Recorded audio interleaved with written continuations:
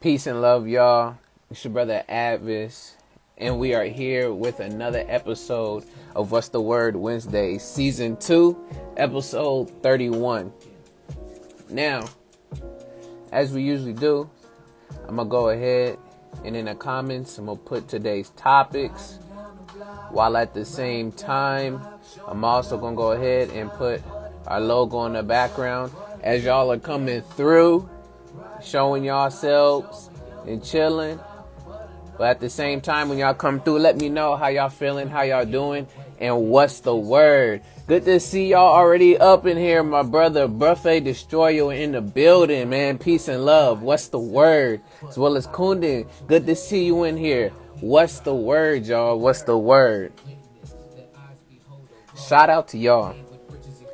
As well as shout out to those who be watching this now or later, whether on Instagram or YouTube. But if you're on YouTube, don't forget to comment, like, share, subscribe to your boy Advis Speaks, and hit that notification bell for more videos coming, because there's going to be more content coming. I got ideas running in my head and they going, as well as we're on the road to 1,000 plus, but let's keep that moving and cruising. But appreciate y'all.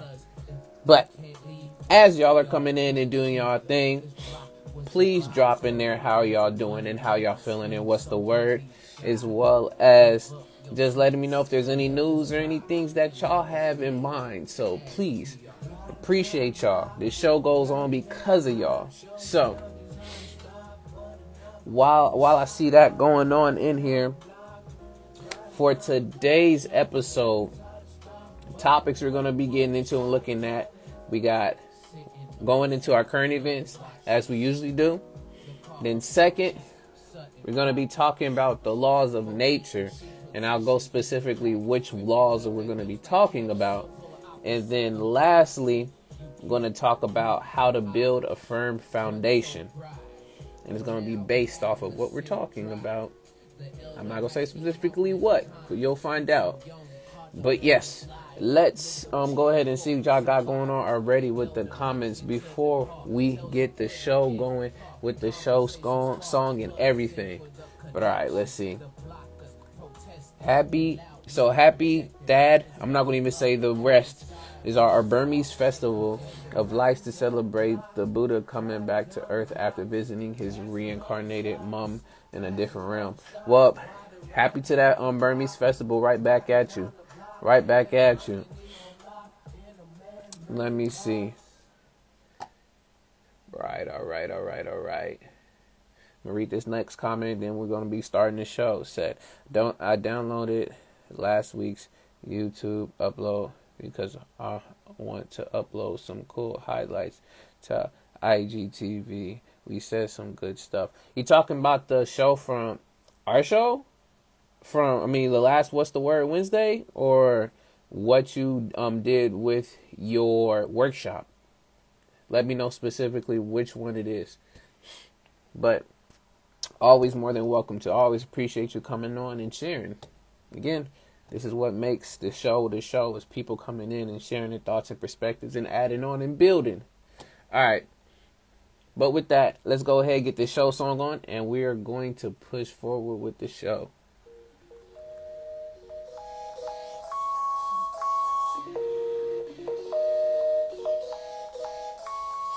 Got you. If you don't know, just learn. You'll sing along soon. And we tell them like, what's the word, y'all? What's the word? What's the word, y'all? What's the word? What's the word, y'all? What's the word? We tell them like, what's the word? What's the word? What you heard? We gotta know, yeah, what's the word?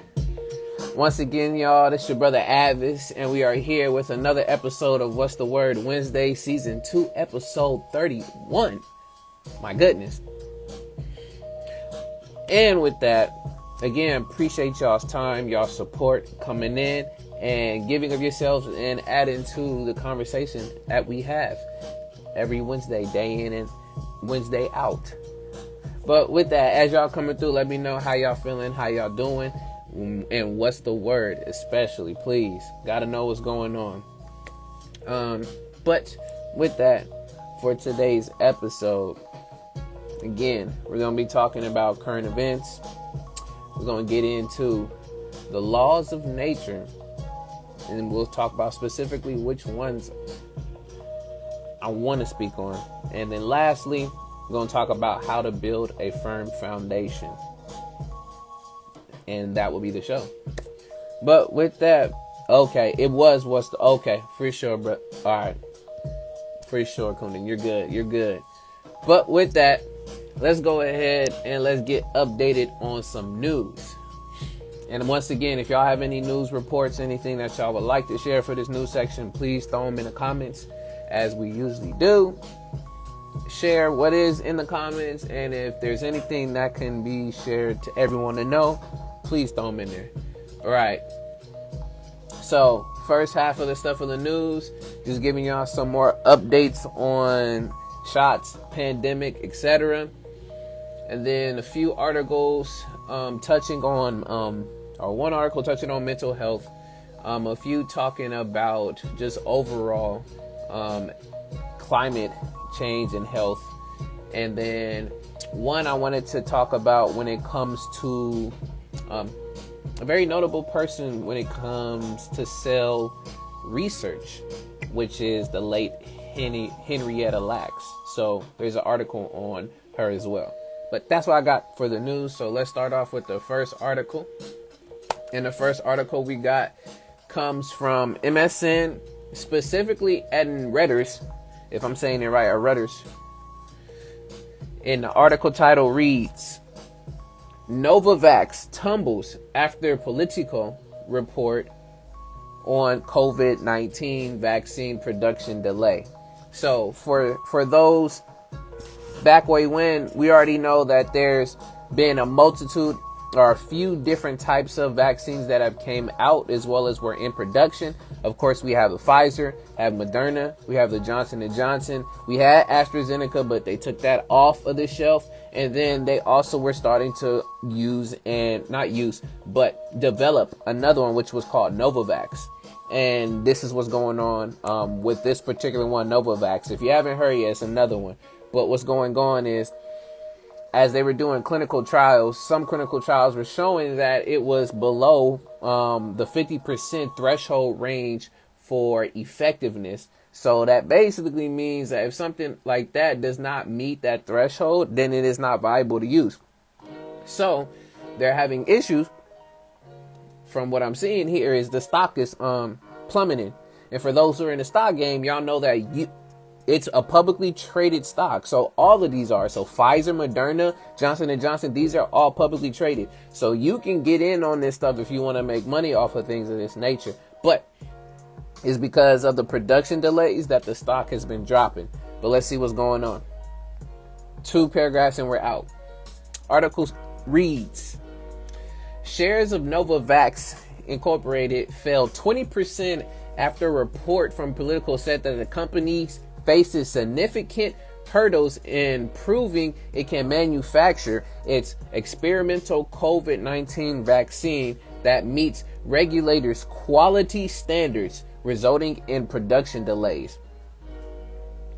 The method Novavax used to test the purity of the vaccine has fallen short of the U.S. regulator standards, citing people familiar with the matter.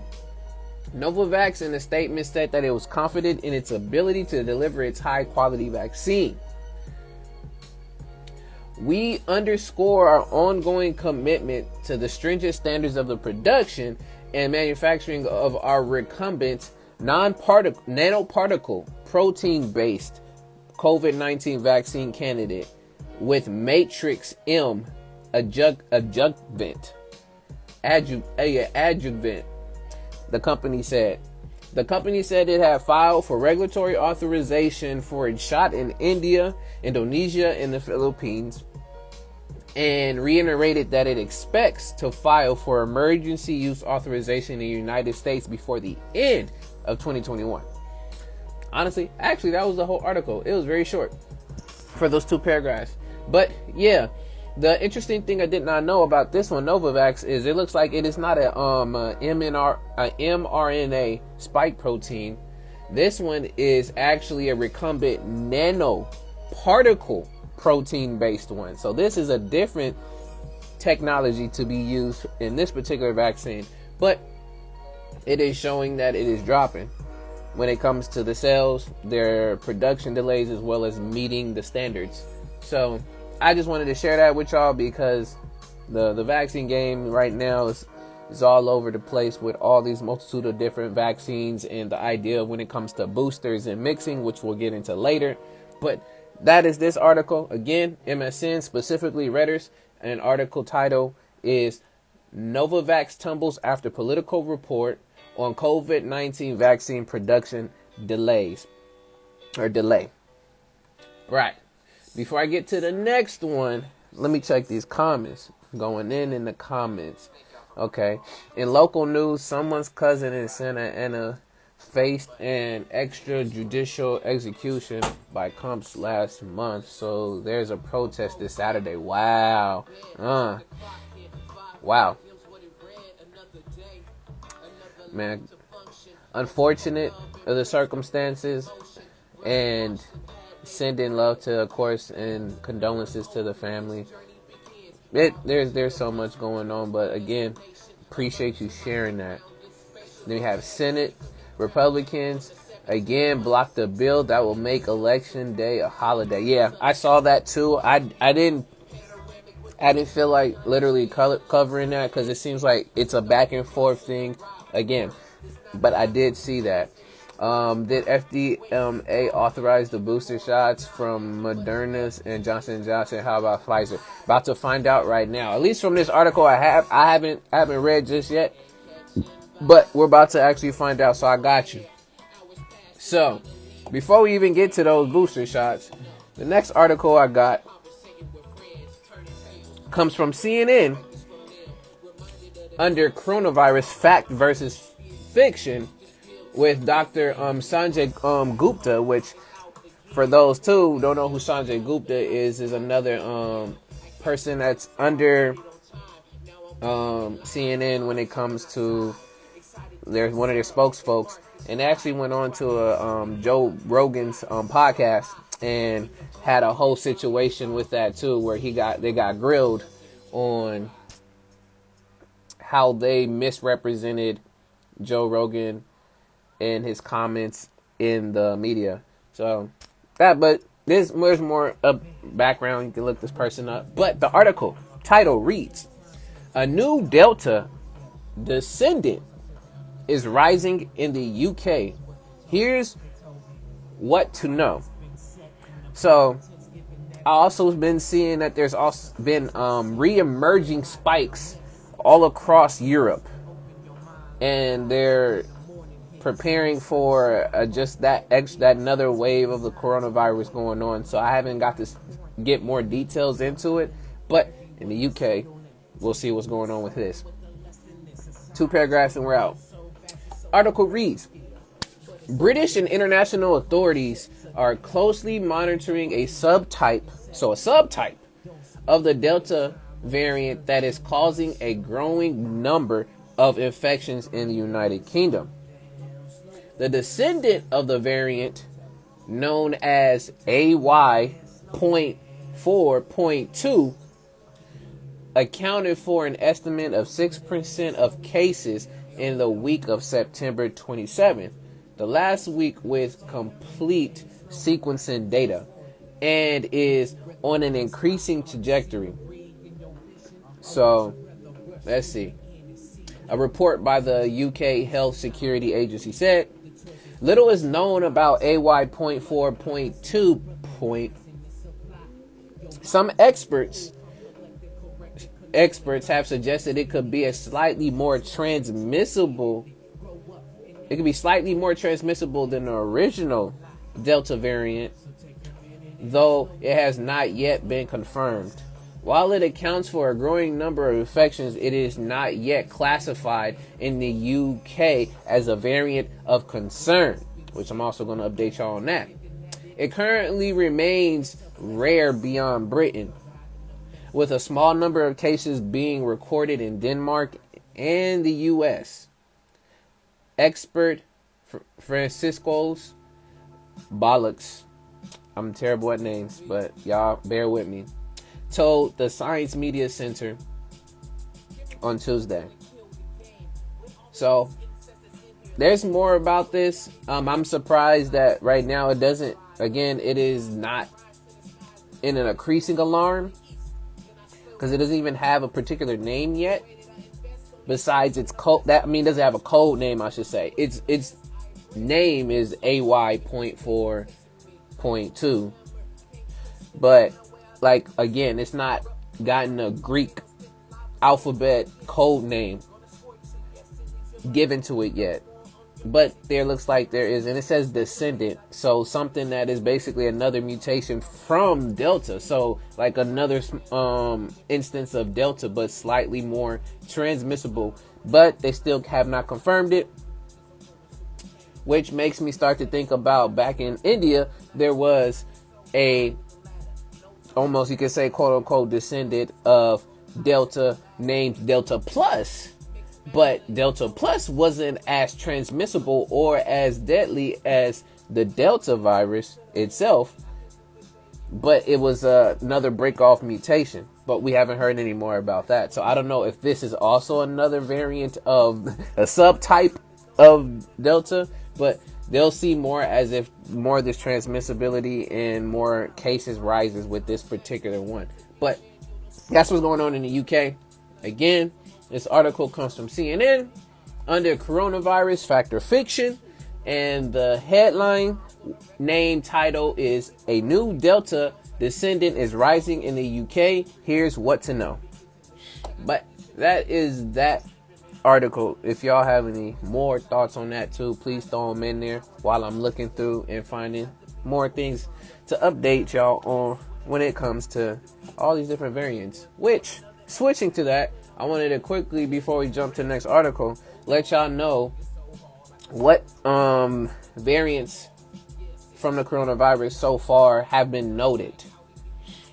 And so we can just have an updated list, okay, of all the variants that are out there or to be watched, or what we called variants of concern. So right now, there's different subcategories.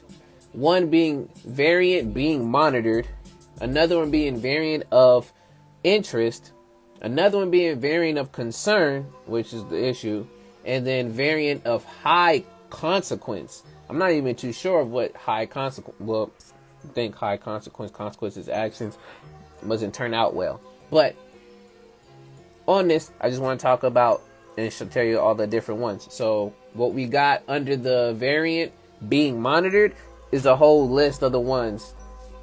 Everything else besides variant of concern that has one under it, but all the other subtitles, only it doesn't have anything in there. But the variants being monitored, we got the alpha variant, so the original virus, which was named B.1.1.7. That's its name. Then we have the beta, which was the B.1.351. Then we have gamma, P.1. Then we have epsilon, which I barely knew about. I'm not going to keep doing all the numbers. Then we have the ETA. Then we have the iota is iota. Then we have it kappa. Then we have one that's just a number. Then we have the mu variant, which I've spoken about before. And then we have the zeta variant. And all of these ones have gone under variant being monitored. So they're still being closely watched. Usually what happens is they'll go from being in monitoring if it starts to increase, and then it turns into a variant of interest, which we have none right now. And then it goes into a variant of concern. And then lastly, it goes into a variant of high concern. So there's a number of setups of what happens with that. But there's only, all of these variants are being monitored. The next one we have is a variant of concern, which right now is the Delta variant. That's the main one of concern right now. It's numbered, and now it's called in the AY lineages. So what I was speaking about earlier with the UK having a new Delta descendant, It's that AY lineage there. So that's what's a concern. What's going on, Shinobi? Peace and love, man. Welcome to What's the Word Wednesdays, my G. Welcome. So let me know how you feeling, what you're doing, and what's the word. I'm just doing a new section right now so we get caught up. But then later on, we got more topics and things to talk about. So appreciate you coming through. But that's the list right now of all the different coronavirus variants. Majority, all of them besides one, are all still being monitored. There's no variants of interest right now. And the only variant concern that we have is just the Delta. And you wonder, okay, where you get all this information? CDC. You can go look up the CDC and put in SARS-CoV-2 variant classifications and definition, and you can find all of those variants so you can know what's going on. But with that, y'all, let's get to the next article. Now, this article comes from CNN Health, and the headline reads, FDA authorizes booster doses of Moderna and Johnson & Johnson vaccines. Says mix and match. Okay. So, earlier I was talking about all the different, at least vaccines that they have on the market right now. And last Wednesday, we talked about how they're doing trials with the mix and match. And they were noticing that there is more effectiveness, especially with the booster shots of those folks who had got the Johnson & Johnson, that they would get a booster shot from Moderna. Or if they got a booster shot from Pfizer, it was more effective than getting another booster of Johnson & Johnson, which was some clinical trials. But we'll see what they say, because now it has been authorized. So let's see what's going on. 2 paragraphs and we're out. Article reads, the U.S. FDA authorized booster doses of COVID-19 vaccines made by Moderna and Johnson & Johnson Wednesday, and also said, which is today, and also said any of the 3 authorized vaccines could be used as a booster in a mix and match approach. But it left in place a complex formula for who should get the booster shots and when, with officials saying that they may simplify the framework as more safety data comes in. Now, vaccine advisors to the U.S. Centers of Disease Control, CDC, will consider the FDA's authorization and offer their own advice. If CDC Director Dr. Michelle Walensky signs off, people could start getting Moderna and Johnson & Johnson's boosters within the days. The FDA gave emergency use authorization for a half dose of Moderna's vaccine as a booster for people fully vaccinated at least 6 months ago, who are also at least 65 years old, or who are at least 18 and at high risk of severe COVID-19 or have frequent institutional or occupational exposure to the virus. So, while I go ahead and get a sip of that, y'all think about that.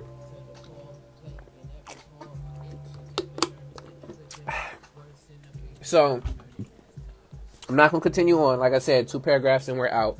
So, from this article, they basically gave the okay, but the CDC is still giving their own recommendations, even though it has been okayed by the FDA.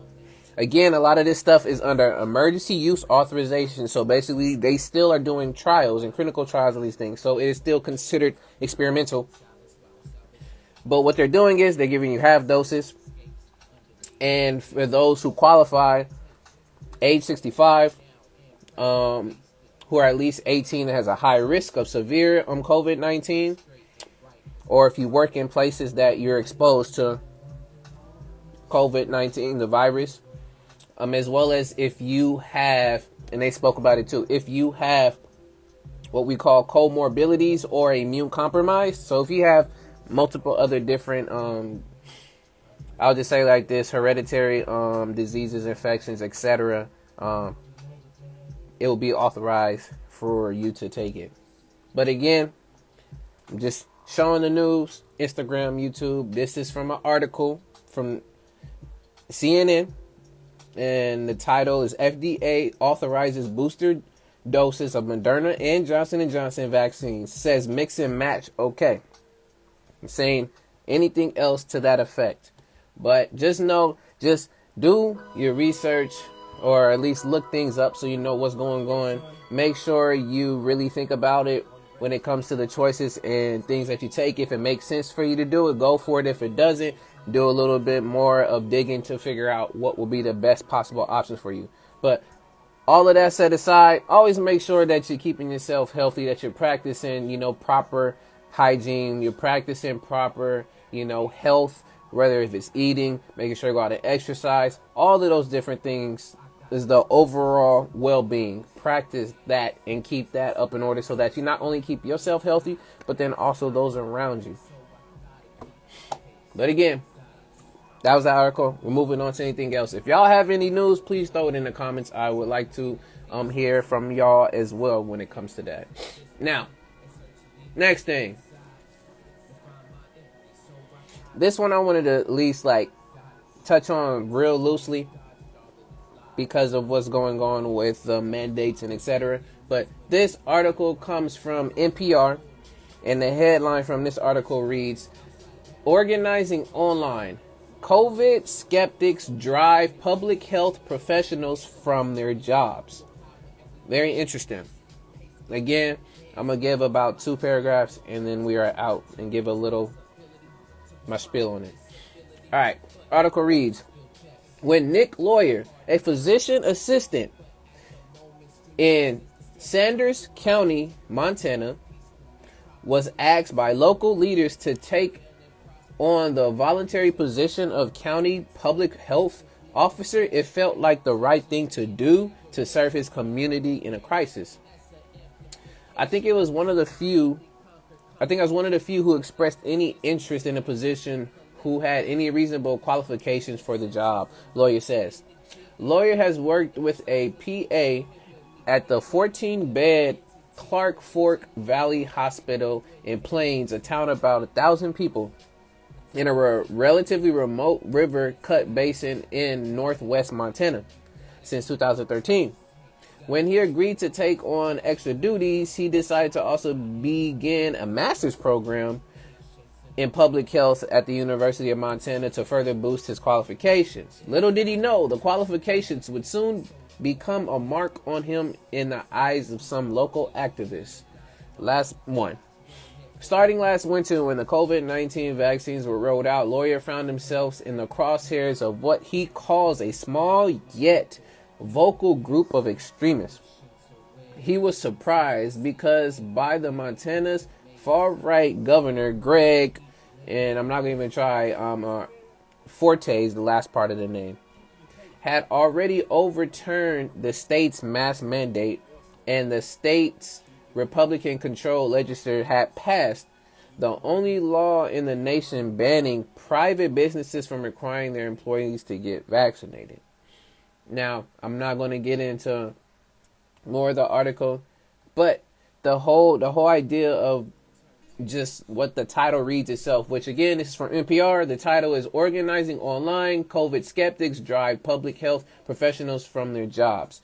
And I wanted to speak on this real quick because of the whole realm of how the pandemic is being not only drawn out, but is being covered.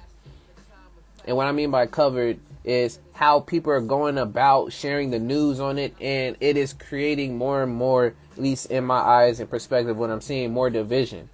And what ends up happening is folks that really want to help and really want to do their part and do their justice end up getting burnt out and feeling like they're being targeted to the point they end up leaving. So then we have less experts within a field, but then at the same time, we also have these mandates that are also pressuring those same experts who still have and want to have that autonomy for themselves, which ends up leaving, again, more people, more experts out of the field, which we have already an issue with a lack of employment just across the board. There's so many places I've been at and seen that they are just low on staff wherever they are, and it's just the way that this has been rolled out and it has been broadcasted to people. It hasn't been well received on either side because, again, to me, what I've seen is caused too much division. But I just wanted to quickly talk on that, Instagram, YouTube. Again, this is from the article. I'm giving off of there from the article. This is perspectives from there. Right. Next one. We got a few more and then we are done, and we'll go into the next portion of the show. Right. Next article comes from NPR again, and this is in Children's Health. Headline reads, pediatricians say that the mental health crisis amongst children has become a national emergency. Again, 2 paragraphs and we're out. Article reads, a coalition of the nation's leading experts in pediatric health has issued an urgent warning, declaring that the mental health crisis amongst children is so dire that it has become a national emergency. The declaration was penned by the American Academy of Pediatrics, the Children's Hospital Association, and the American Academy of Children and Adolescent Psychiatry, which together represents more than 77,000 physicians and 200 children's hospitals. In the letter released Tuesday, the group says that the rates of childhood mental health concerns were already steadily going up or rising up the past decade, but the coronavirus pandemic, as well as the issue of race inequality, they wrote, has exacerbated the challenges. I'll read some of the numbers and then we'll stop from there. When it comes to offing yourself in particular, the groups point to data showing that by 2018, offing yourself was the second leading cause of death for people between the ages of 10 and 24. Some more numbers.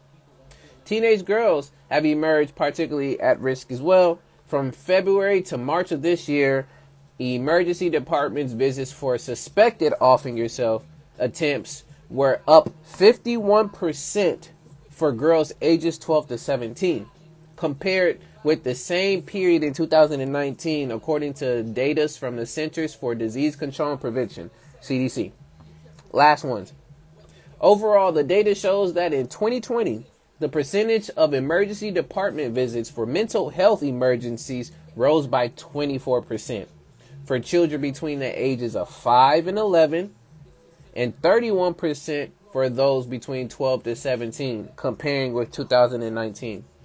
So, yes, there's more numbers and there's a little bit more to this article. But again, I wanted to share this too, because right now there is the talk about, children. Also, their FDA trying to authorize the use of the vaccine for children between 5 and 11. But during that time, especially during the lockdowns, for children to be able to go outside and do certain things, I knew it would have some type of impact and effect. And we are seeing that now through the data. And again, this article comes from NPR. Headline of it: pediatricians say that the mental health crisis among children has become a national emergency. But yeah, y'all. If y'all have any, please throw it in the comments. Y'all have any thoughts, concerns on that as well too. Next thing in news that I just wanted to slowly touch on, which is this other article, and I'm gonna skip to a certain part that I just wanted to read from it. I'll do like the first half of it, but this article comes from NPR again, and this one headline reads, "What Colin Powell's death can and can't tell us about the COVID breakthrough cases." So for those who don't know, Colin Powell was one of the first U.S. forget specifically what he was representing in those particular cases. But he just recently passed away, and he was fully vaccinated and was also fighting another rare disease that he had. But what the main big thing is the talking about of what a COVID breakthrough case is. So that is when someone who is fully vaccinated ends up still getting the virus itself, and that's what they call a breakthrough case. So I just wanted to quickly touch on the least quick of the numbers as well as his certain situation. So I'm just going to read 2 of those paragraphs and we'll be out. Now, in Colin Powell's case, of course, there are several reasons on why he was at high risk. He was 84, and he had been treated in recent years for multiple myeloma. Myeloma, I think it is. A blood cancer that forms in the plasma cells, which are critical for the immune system. These facts alone will put him at a very high risk for a breakthrough illness, says Dr. Rachel Bender Ignacio, who directs COVID-19 clinical research at the Fred Hutchinson Cancer Research Center. Now, the other thing I wanted to talk about was this part right here where it had a percentage, and then I'll leave it at that. Even with the concerns about the possibility of waning protection from the vaccine, scientists say the best data in the U.S. still tells a clear story. People who are fully vaccinated have a far lower risk of getting infected or dying from COVID-19 than the unvaccinated, according to the data that represents about 30% of the U.S. population from the Center of Disease Control and Prevention. So the numbers is still justifying the rates when it comes to vaccinated and unvaccinated and hospitalizations and deaths. So I just wanted to touch on that quickly, is that they are saying that breakthroughs were originally back way when were very rare. But now, as we're seeing, we're starting to notice that these breakthrough cases are starting to form a little bit more, even though you can still be protected even with the waning effectiveness of the vaccine. But I just wanted to touch on that real quick, but that's that for this article. So we'll move to the next one, and we're almost done. We got 2 more left. But shots out. I see you in here, brother. West Coast Ninja in the building. Peace and love, brother. What's the word? What's the word? You're doing the news right now. I'm almost done, and then we'll move on to the next stuff. But this next article comes from NPR again, and this is in the climate section. Article title reads, "Climate change is bad for your health, and it plans to boost economies may make it worse." So we'll see. What are they talking about? We'll do a little bit, again, 2 paragraphs, and we're out.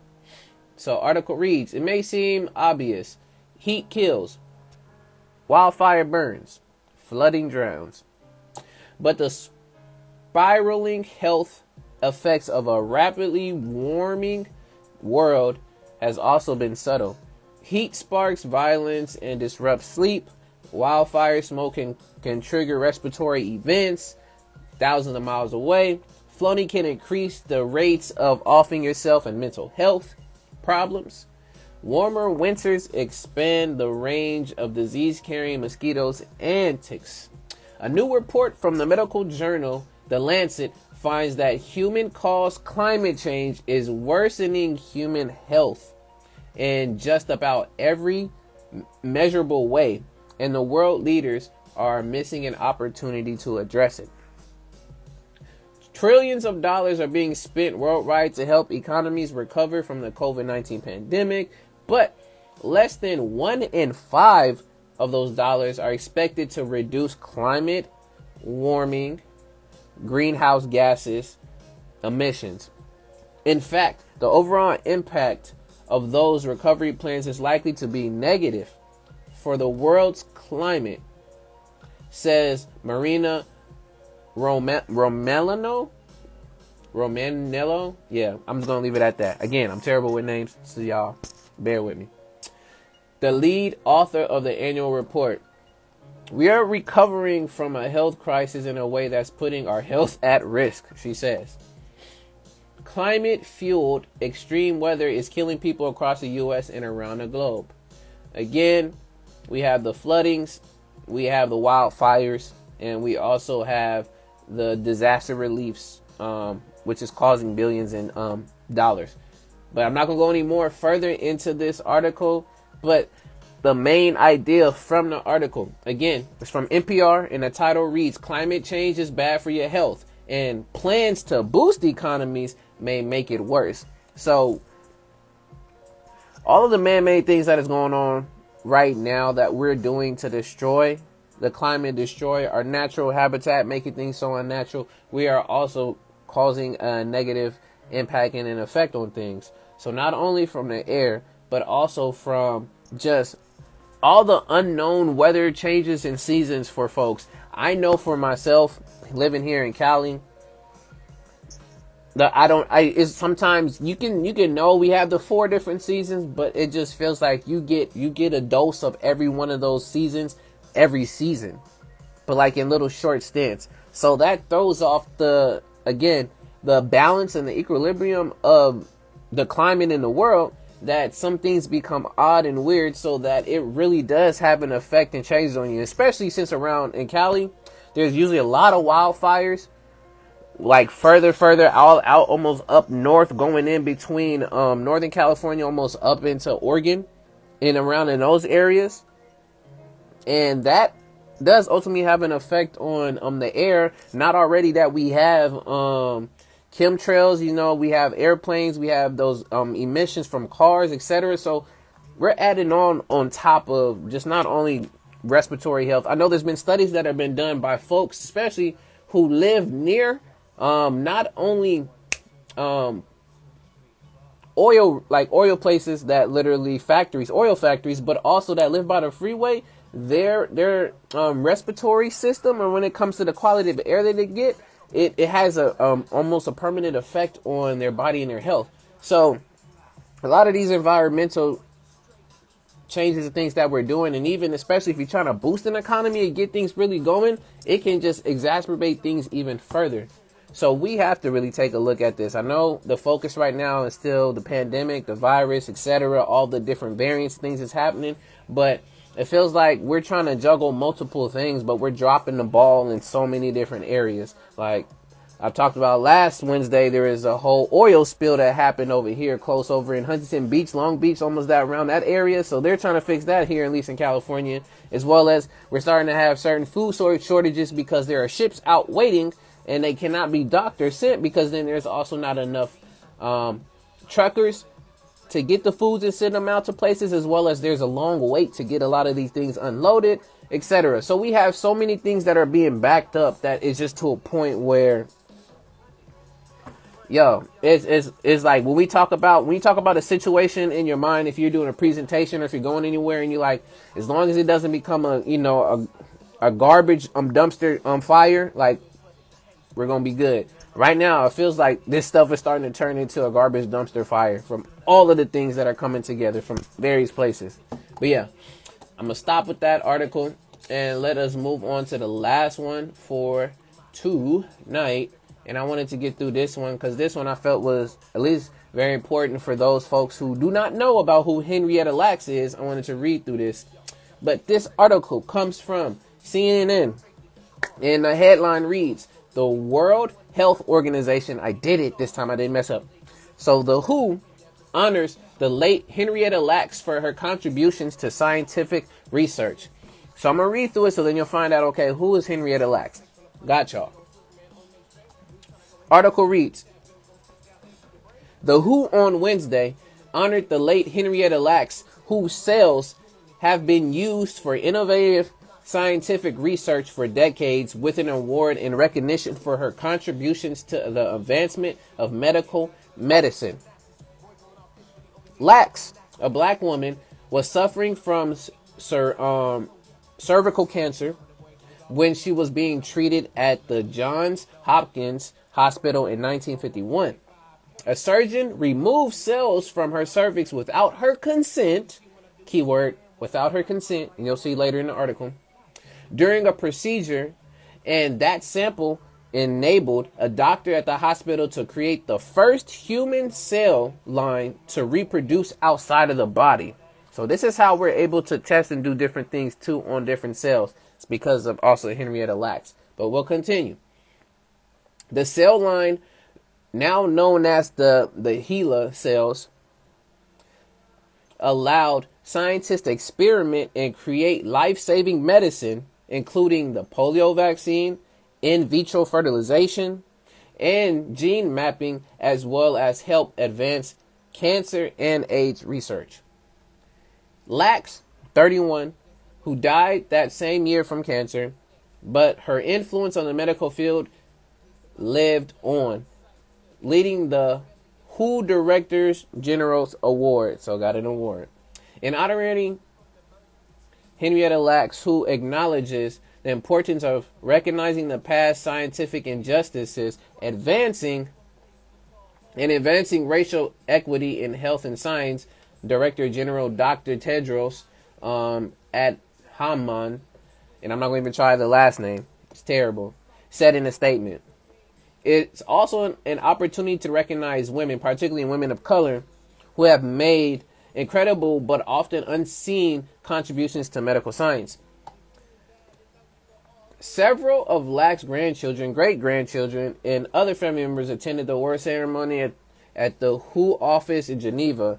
Her 87-year-old son, Lawrence Lacks Sr., accepted the award on her behalf. We are moved to receive this historic recognition of my mother, Henrietta Lacks, honoring who she was as a remarkable woman and the lasting impact of her HeLa cells. My mother's contributions, once hidden, are now being rightfully honored for their global impact, Lawrence Lacks said in a statement. My mother was a pioneer in life, giving back to her community, helping others live a better life, and caring for others, he added. In death, she continued to help the world. Her legacy lives on in us, and we thank you for saying her name, Henrietta Lacks. Now, the part that I wanted to get to on here, which we were talking about earlier, and I see your comment in there, Kunin said had died, and he was, despite being fully vaccinated, he was old. Yes, I already spoke on it. You had left, and you just came back. I already went through that news with him, and I already broke that down a bit, so I did get to talk about that. But let me finish this last part here on Henrietta Lacks. So you heard about in the first part how a doctor, without her consent, took some of the cell tissues from her cervix and started to use that to, make all these innovative changes and help with solving different types of, diseases and things of that nature. Now, the family sues biotechnical company for non-consensual use of the cells. Because for years, people did not know about who Henrietta Lacks was. And they kept this under the wraps.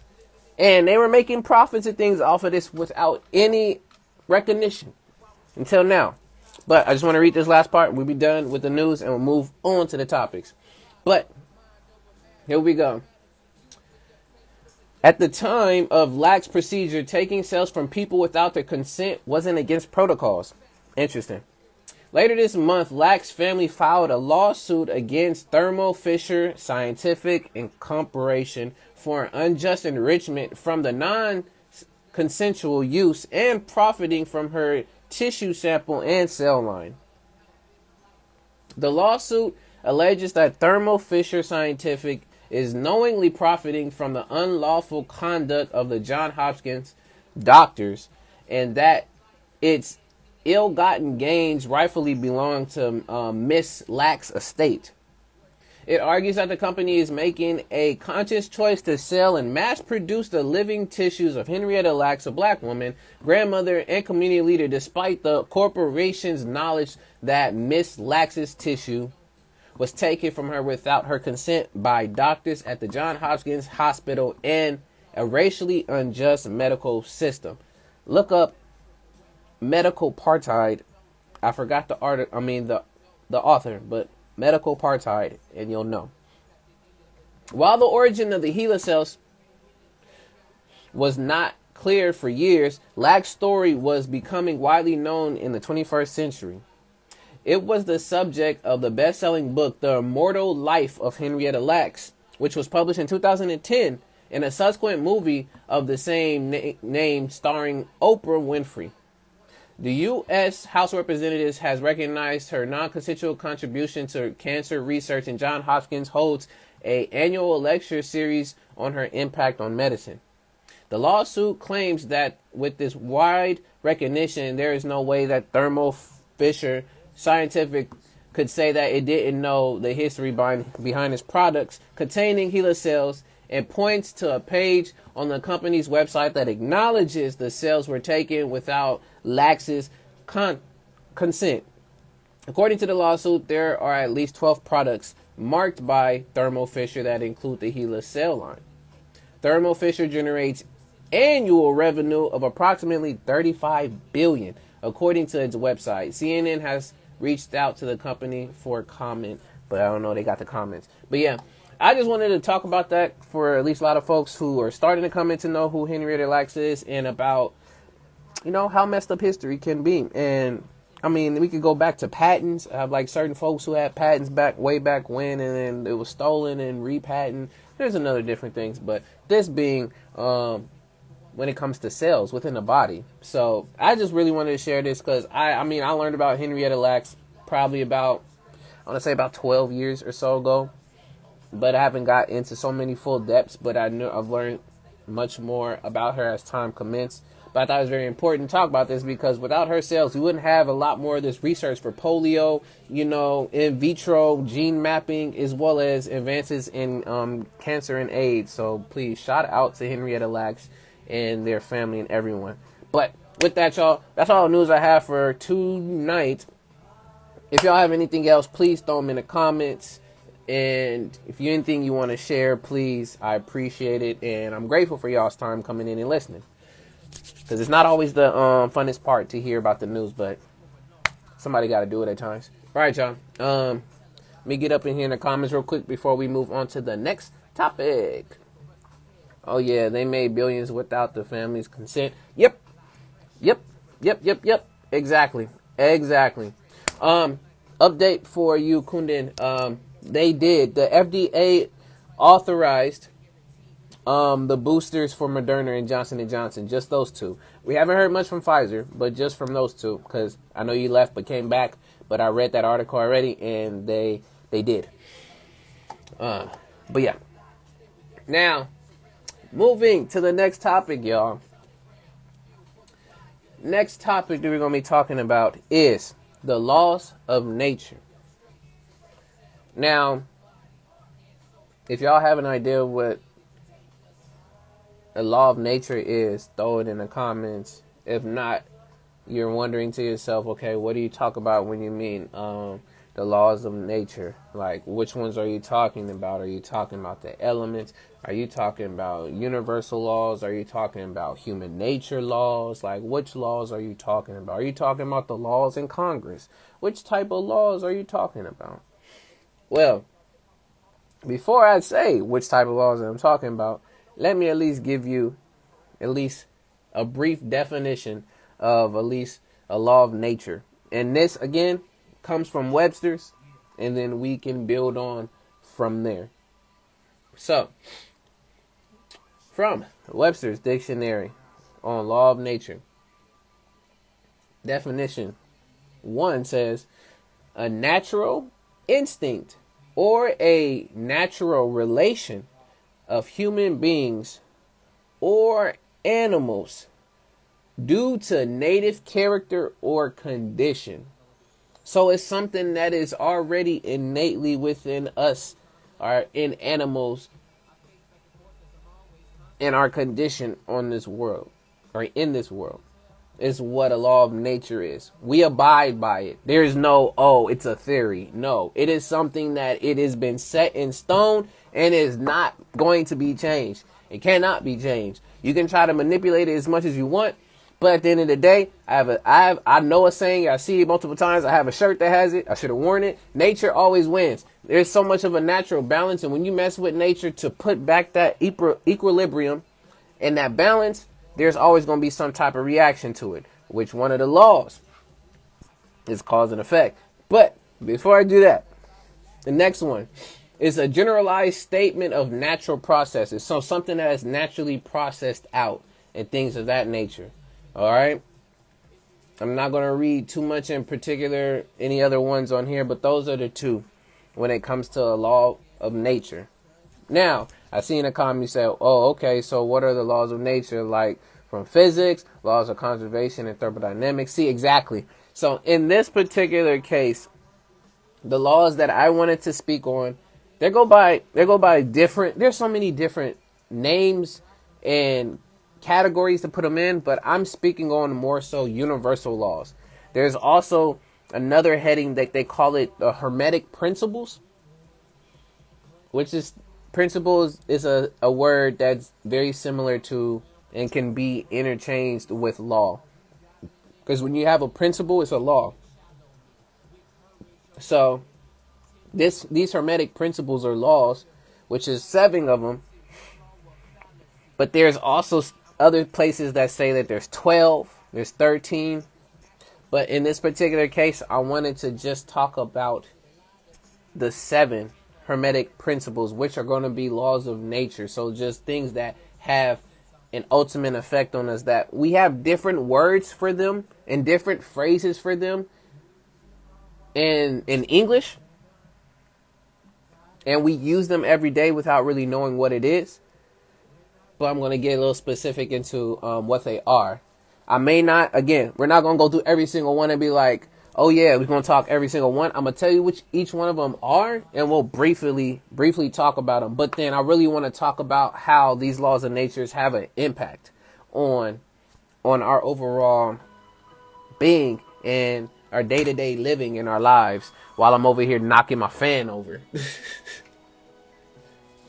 Because my computer be getting hot. Man, my laptop is almost fried, y'all. It's almost done. But let's see. So let's see. So it's at the 7 Hermetic principles. Those are more like metaphysics. So I'm talking universal principles. So you want to say metaphysics, but I'm just saying just the universal principles that speak on, because that can go into that whole idea, you know, the different planes and things of that nature. But it speaks to what and how, honestly, our day-to-day sometimes can look when we think about certain principles, especially one of the main principles that people talk about, which they talk about what karma is. In this particular case, from these 7 principles, karma would be categorized under the principle of cause and effect. So let me run it back. I'm going to put out all 7 of the principles. Then I'm going to explain the 7 principles, at least to the best of my knowledge. But so you can at least know what I'm talking about. Thank you for at least putting the name in there, Kundin, how you say Hermetic principles. But these are the 7. The first one is the principle of mentalism. And again, mentalism can also be principle of oneness. So everything being one. The second one being the principle of correspondence. So basically, another way that people would say this would be as above, so below. So whatever you see up, the same thing down. The third one is the principle of vibration. And I like how my song Catching Vibes is playing at the same time. This is so funny. Or I should say, shout out to the booth at Catching Vibes. But the principle of vibration, which is also another a law when it comes to attraction. Second, the fourth one being the principle of polarity, so opposites. The fifth one being the principle of rhythm. So honestly, how we talk about how life flows back and forth is the rhythm of life. The sixth one I said, cause and effect. And lastly, the other one is a principle of gender. And not in a particular way you think you might think gender is.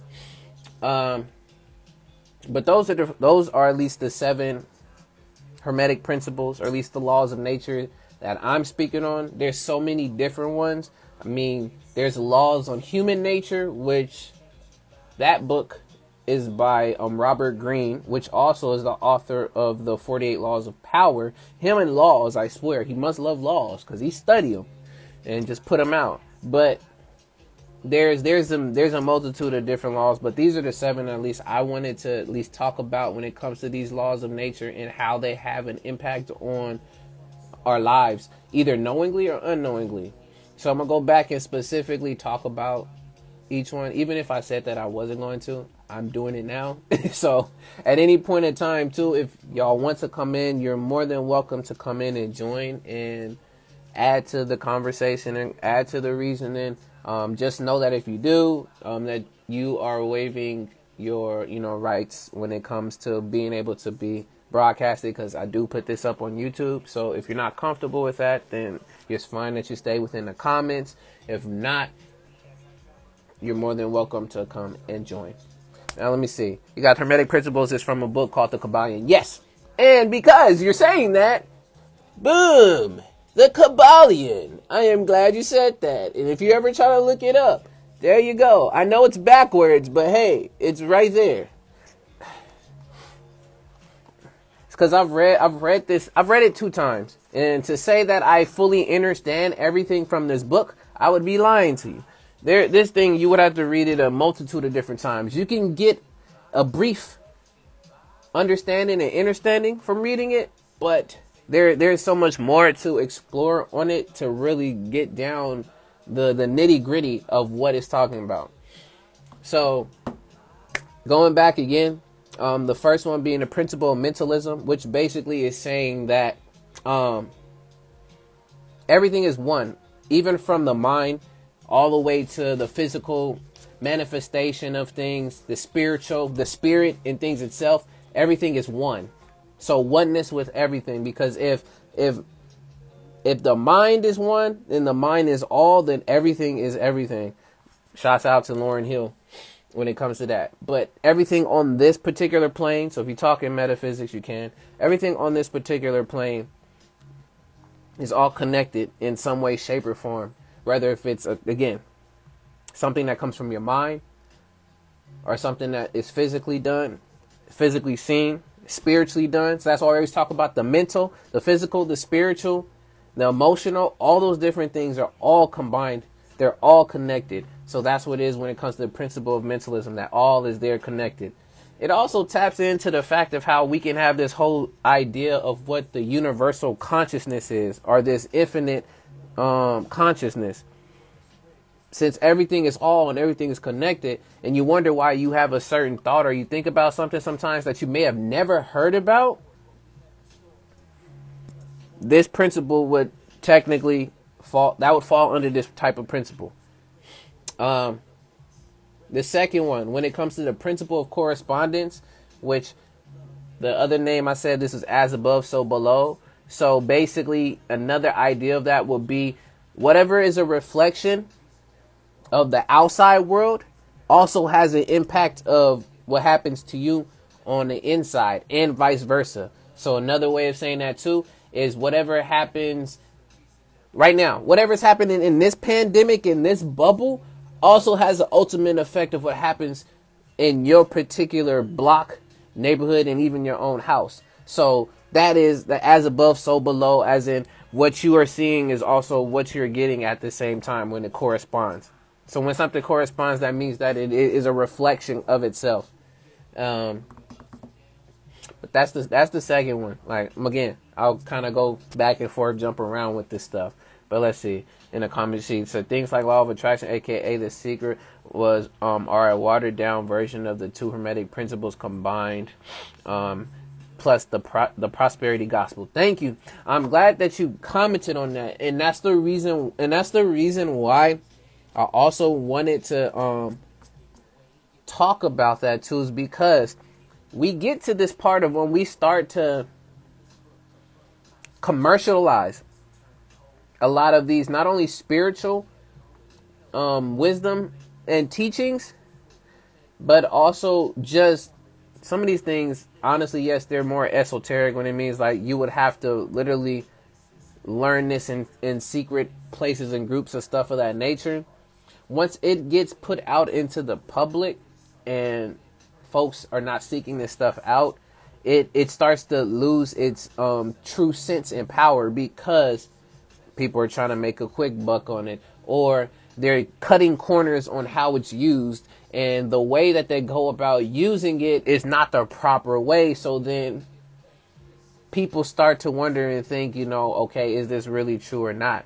I mean, another great example would end up being, and this is shouts out to Kundin, and Kundin, you can correct me if I'm wrong, is when you spoke about the whole idea between what a mantra really is versus what people are using the mantras to be. So more so when a mantra is not really these sayings that you use and stuff, where you would do a lot of that self-talk and saying that I am powerful, I am strong, and things of that nature. But a mantra in its particular self is just one of those, not only I've seen as different sounds, if not used when in meditation or just in general of, balancing self. Again, you can correct me on that too, but when you take something, again, yoga is another one. Yoga is another great example of that too. Yoga has also been commercialized so much that you don't get to know truly from yogis and folks who really practice this, the true essence of what it is. We just use it, okay, this is a thing for our weekend workout, exercise things, stuff of that nature. And we're at just the base level of it, knowing that there is a greater spiritual aspect to what yoga really truly is. And it's just not to, for some folks, go check out, women, or women go check out men. And again, all these different instructors not really truly doing the knowledge on it, but making some money and stuff off of it. But that, again, I was going off of, I was talking with the law of correspondence, which you already went into it, but the third one of vibration, which is the whole idea of the whole secret of the law of attraction and vibrating. So if you are and you vibrate on a certain frequency, those similar frequencies will be attracted and come to you. That's what the whole idea of what was saying in the comments was of the secret. And that's what it's supposed to be, is that, okay, if I say that I'm a billionaire and I keep saying that I'm a billionaire, that eventually millions and billions of dollars is going to come my way. That's not necessarily true, because, again, you would have to put in the action and the effort. You just can't keep speaking these things. That's the one thing that we've also been told and also lied about when it comes to the secret, is that, again, the whole idea of we just keep saying these sayings and things and all of that in that nature, and not putting any action forth towards it. Because I can keep on saying, I want to be skinny. I want to be very skinny. I want to be buff and in shape. I want to get a new laptop. I want to be able to jump very high. I want to be able to do backflips in parkour. And I keep saying these things and saying these day in and day out, but I'm not doing anything towards getting better in any of those areas. I'm not going outside exercising. I'm not looking up and researching how to do different parkour moves or stretching and anything of that nature. I just keep saying it and saying it and saying it, and then eventually it's supposed to come to me. Even though there is a scripture in the Bible that says good thing comes to those who wait, I like to challenge that and say that good things come to those who wait and actively work on figuring out what that's going to end up being, versus just sitting there and waiting. Because if you just sit there and wait for stuff to happen for you, and you don't go out there to put the effort and do it, you have to. Because again, I say it a lot, we are not this body. We are the soul inhabiting this body. So we are energy, frequency, and vibration. Shout out to Nikola Tesla. And anytime that you put in effort, you put in energy towards something, you are going to get something back in return. Not just off of, oh yeah, I deserve it. It's like, no, the effort that you put in will become those results. Again, the whole idea of the cause and effect. What you do is going to have a reaction. If you just sit on your butt all day, or you just go and just keep saying things over and over and over again without putting any energy and action into it besides just what you said, you're not going to have anything coming back at you. You might have the opposite. You might have since you sit down so much, you can look up. There's folks that there's articles and research that's been done, is that if you sit more than 12 hours a day, that you are almost 3 times, or if not more, likely to encounter different types of diseases, health related. So I mean, if you're saying that you're trying to be healthy, but then you sitting down for 12 hours plus, you're actually doing the opposite. You're not helping yourself. So, again, these are just all these perspectives from what I've seen and also from what I'm saying. So again, doesn't mean I'm completely right. I'm just sharing my thoughts. I'm sharing them out to y'all. If y'all have anything else, please do. Please add to it, because I do appreciate it when it comes to this stuff of these natures and just having a convo. But let's see. I mean, the seven Hermetic principles themselves are probably questionable, as it is not clear who are the authors. They're only call themselves the Three Initiative. Who are they? Yes. There's a lot behind it, but I will say this, Kundin. Again, we can say that about a lot. We can say that about a lot of information in books. I don't always just go off of everything that's set in stone and said within a book. That's where you do your close inspection and finding, because we can find fault in everything. That's why people, going back to religious example, that's why some people do not, believe in religion. They're more spiritual, because of the fact that there's different questions and faults that they see within the Bible, within the Quran, within the Torah, within all these different types of literature. But even though there's faults and things within that literature, you can still always find some tokens of wisdom and knowledge. The more that you dig deep and you interpret it, the way that you're able to, grab that information out. So I take a lot of this still with a grain of salt, but the way that I'm able to take it and apply it and figure out how it works for me, that's why I'm able to speak on a lot of this stuff. Especially when it comes to the principle of vibration, as well as the cause and effect. And I will also say when it comes to the principle of rhythm, a lot of these I've actually had my own personal experiences with. So that's why when it comes to reading books and reading articles and seeing information on it, I can speak the way that I do, is because I've lived through it. Again, when it comes to gaining knowledge, the only way you can turn that, at least from my perspective, again, the only way you can turn that into wisdom is when knowledge is paired with applying, which is basically paired with action. It becomes wisdom. So in my particular case with this stuff, even though all these books that you can read and have, it can be questionable. If you take the information, you're able to siphon it and you're able to find a way that it works for you, then that ends up turning into your particular wisdom. Or it can be your family's wisdom, or whoever else does know this because you've shared that experience. So I hear you. A lot of these things is all up in the air. But again, it's up to your intention and your way to intently drive out to find a message. But let's see. Got here in the comments. Boom. Publishers are the Yogi Publication Society, Masonic Temple, Chicago. Yeah. Because this type of wisdom and knowledge, they considered it esoteric. So a lot of this is not supposed to be known and put out. It even says it in the book itself too. If you ever seen it, find the book. But on all of these concepts, the reason why I wanted to share this is when you are able to come across stuff like this and you see stuff that happens like this, and I will go back and I will use another religious example. This is where people will use testaments to these particular laws and justify the way they act and they behave and they move in their day-to-day. So another one, for example, of folks who did not believe or don't believe, in God and religion, but they have an experience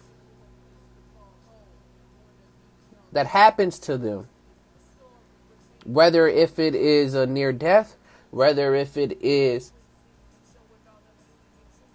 experience that notes to them that, there is something greater than myself, and I think it might be Allah, Jesus, God, etc.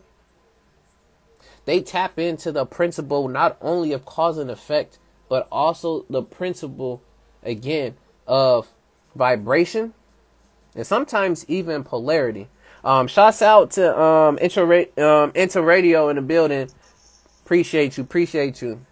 They tap into these things without knowing. Again, sometimes we just have things happen to us and we don't know the specific names, specific titles, and how that applies. But people have these experiences and they come in contact with these different principles that are within our fabric of our world and us as humans. But again, they don't know how to explain it. So these principles, how I say they have an impact on your life, it really depends on your day-to-day experience and how you start to learn and gain knowledge and wisdom.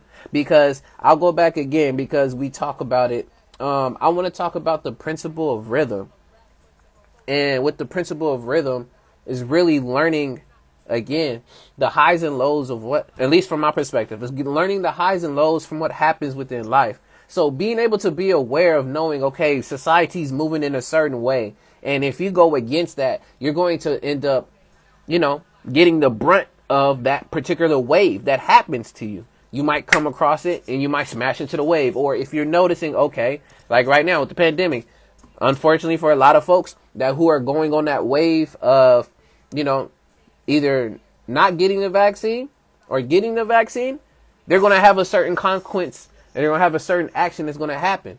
And right now, for those folks, especially who are not deciding to get the shot, it is making it tougher and tougher for them to have a livelihood. Again, you have these mandates in certain states and folks are losing their jobs because they choose not to. And in that particular case with the rhythm, they're going against this full rhythm and setup of life. And that's another example of the, at least the principle of rhythm too, would be when you're in a mode where you're very productive. We can say again, the whole concept of flow, and you are just getting a lot of things done and accomplished on a day to day. Might even be a week. It might even be for a month. And it's because of the fact that you found a rhythm. You found your rhythm within life rhythm, and you're able to continue swinging back and forth with it, and you're catching it at the right times, and you're able to understand and understand, okay, I need to wait right here. All right, it's coming right back. Now let me follow back with it. Let me wait right here.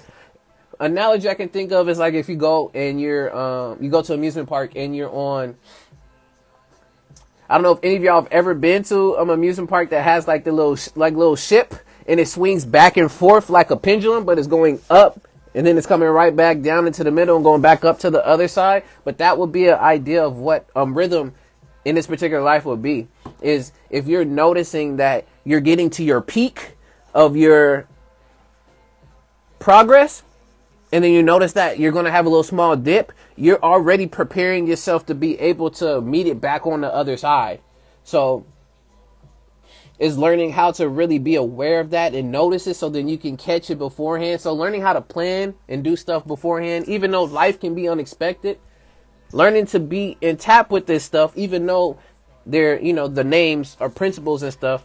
But these things happen within your life and you're just like, yo, okay, why? And you just don't have a name or explanation to it. But that's one of the other examples on there, especially, I do want to talk about polarity as well, but let me see right there. I'm going to dig deeper into this Yogi publication society because there could be some cultural appropriation and this dilution of my culture if they're the publisher. Yeah. Okay, the website of combined publisher is namastebullshop.com, and it's very weird because they claim the Hermetic principles are from the Greek and Egypt. Yes, they're speaking of, when they're speaking of the Hermetic principles, if you look back, and you'll find if you get to look into it, you'll find they get it from the name is sometimes hard for me to pronounce, but it's like Trismegistus, but they're talking about like Hermes. And talk about how Hermes was not only the messenger of the gods, but also had these particular principles passed down. I mean, these principles, again, all of these principles and also this knowledge, wisdom, and information, it can still all be tracked back to Egypt. And they're in different ways. Because if you go back, another person who's known for not only medicine but wisdom also is a god by the name Thoth. Thoth. And some of these type of principles and stuff is in there. There's the was it the green, the emerald tablets. This information that comes from there too. There is a book. It's called the oldest book in the world, and it's like 42 different concepts and principles from the pharaoh of the time. So a lot of this stuff is just not only recycled, but it is, again, like reversions within the version of other cultures. So a lot of this, of course, when we talk about plagiarism, like, yo, some of this stuff, like, when it was done correctly, it wouldn't be quote unquote plagiarism, but there's a lot of plagiarism that has went on through societies, because what happens is when a society is conquered, and I know I'm going way off, but we coming back with it. When a society is conquered, certain concepts and parts of that culture of the society that was conquered gets retaken and reused for the society that is reigning now. So that's why we have, for me, the example I say is you have Egyptian gods that got remixed into Greek gods that got remixed into Roman gods. And they're all the same. They're the same entity, but they're changed due to when the societies were conquered. They took those beliefs of gods and their sayings and the concepts, and they just turned them into their concepts in that particular case. So again, I'm all for when it comes to like really investigating and looking into information in books and making sure that they're right on point with stuff. But at times we can get very deep into trying to do that and do that and do that and do that and do that to the point that we miss out on the main concepts. And that's what I'm trying to just bring, is the main concepts. We can look at all of this stuff way back when and we can get lost forever. But it's just bringing that to light so that we can know how this has an impact, or how it functions within our daily lives. Now, the last one I want to talk about, and then we can move to the last topic for tonight, would be, I want to talk about the concept or the principle of polarity, because we talk about it so much within society as well as just in conversations. And what polarity basically means, that there's opposite sides of a spectrum. So we always talk about the whole idea of a binary system or dichotomies, which is like you only can be on this side, the left, or you can be on the right side, as well as you could end up being on this part or that part, but everything being on a spectrum. But with the idea of the principle of polarity, it's showing you that for you to truly know if something is hot, you would also need to know what is cold. And the only way you're able to know the differences on these spectrums is it has to vary in different degrees. So we wouldn't know if it's day or night unless we knew the change in degree of there's a light and there's a dark.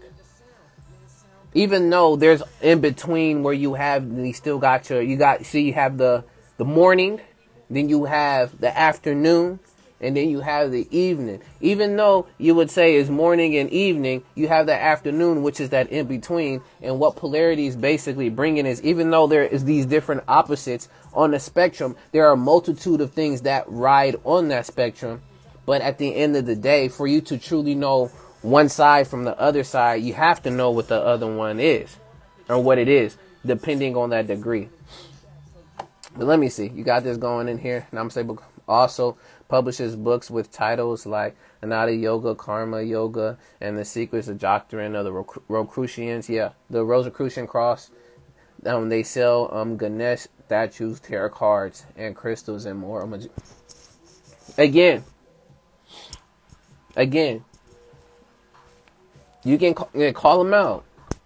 I ain't tripping about all of that. I'm just getting straight to it. I'm just talking about adding the information and putting it there, so it can be shown and seen to everybody. If it's from somebody that, you know, is doing wrong by people and others, shoot, go for it. Again, I'm not even tripping. But just to summarize and just end up on this last point with the laws of nature. whether you take them for what they are, or you don't, care anything when it comes to that. Just look and understand in your day to day that you're having some type of influence from these principles. And these are things that cannot be changed. You cannot change if I decide to, okay, go ahead and I come up to one of y'all and just decide to push you. There's something's going to happen. I can't just push you and then that's it. Even if you don't respond back with a push, the energy is going to shift and change. So there's always going to be some type of reaction. That's why we have the whole idea of karma. That's why it's always going to be saying a cause and effect. You're going to learn about what cause and effect is when you're in school and kids, when you learn in English. So that's always going to be there. But knowing that even goes further into how that has an ultimate effect of your life, learning about what consequences are, because there's a whole idea of cause and effect. That is a law that cannot be changed. You're going to have a consequence regardless.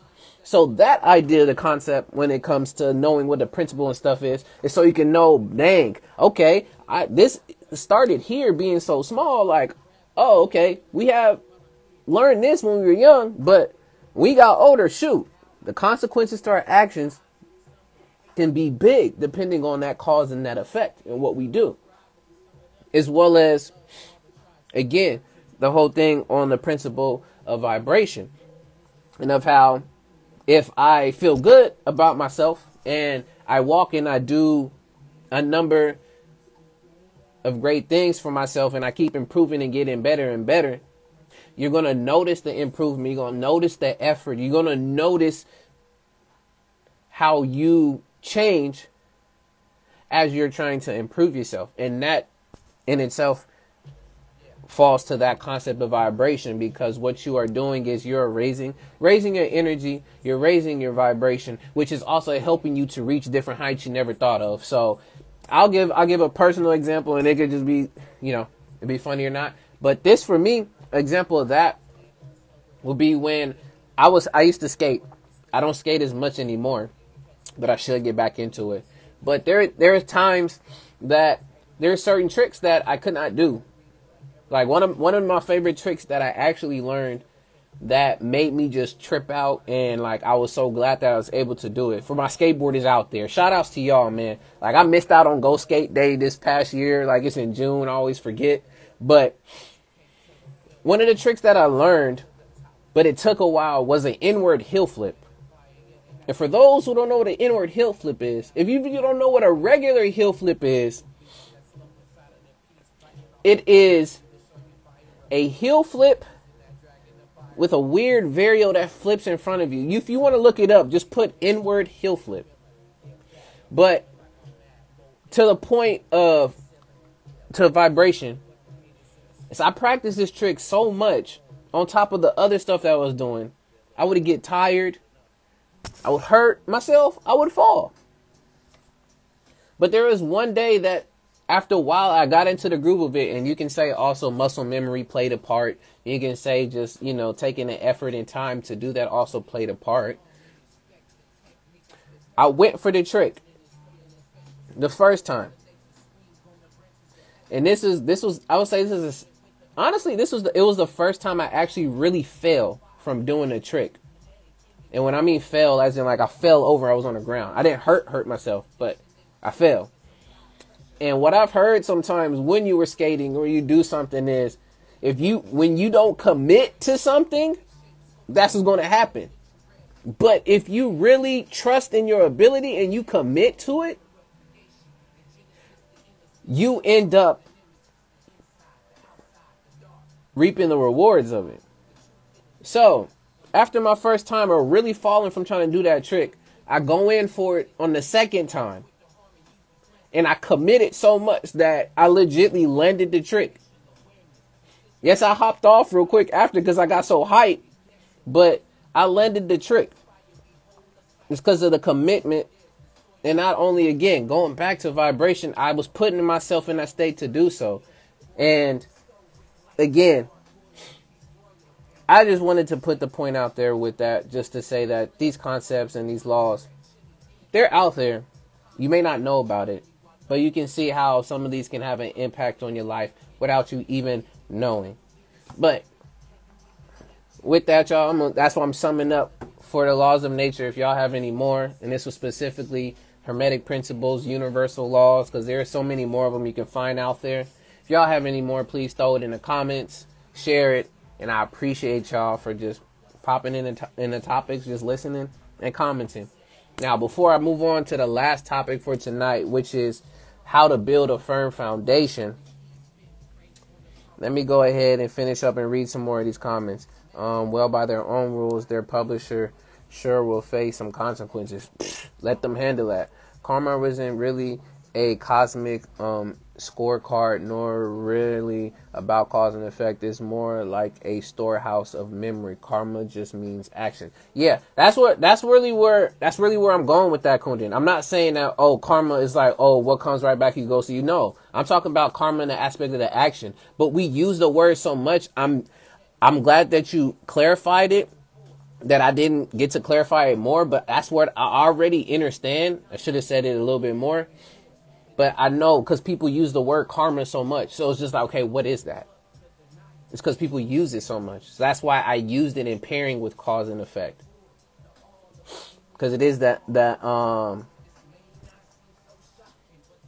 manage of that, just that action. It's not like there's going to be a reaction. It's just action itself. So I feel you on that. Yeah. Again, I'm not the whole wealth of information and knowledge when it comes to this stuff. I'm just sharing my own thoughts. That's why I like to have a back and forth of reasoning and learning from other folks. Because I'm still learning. And I can say that. I'm flawed. I'm still learning. So y'all here with me. Always make sure you're going to double check on what's being said and what you hear. Because I ain't going to have everything right. But let's see. I move on to the next thing. Let's see.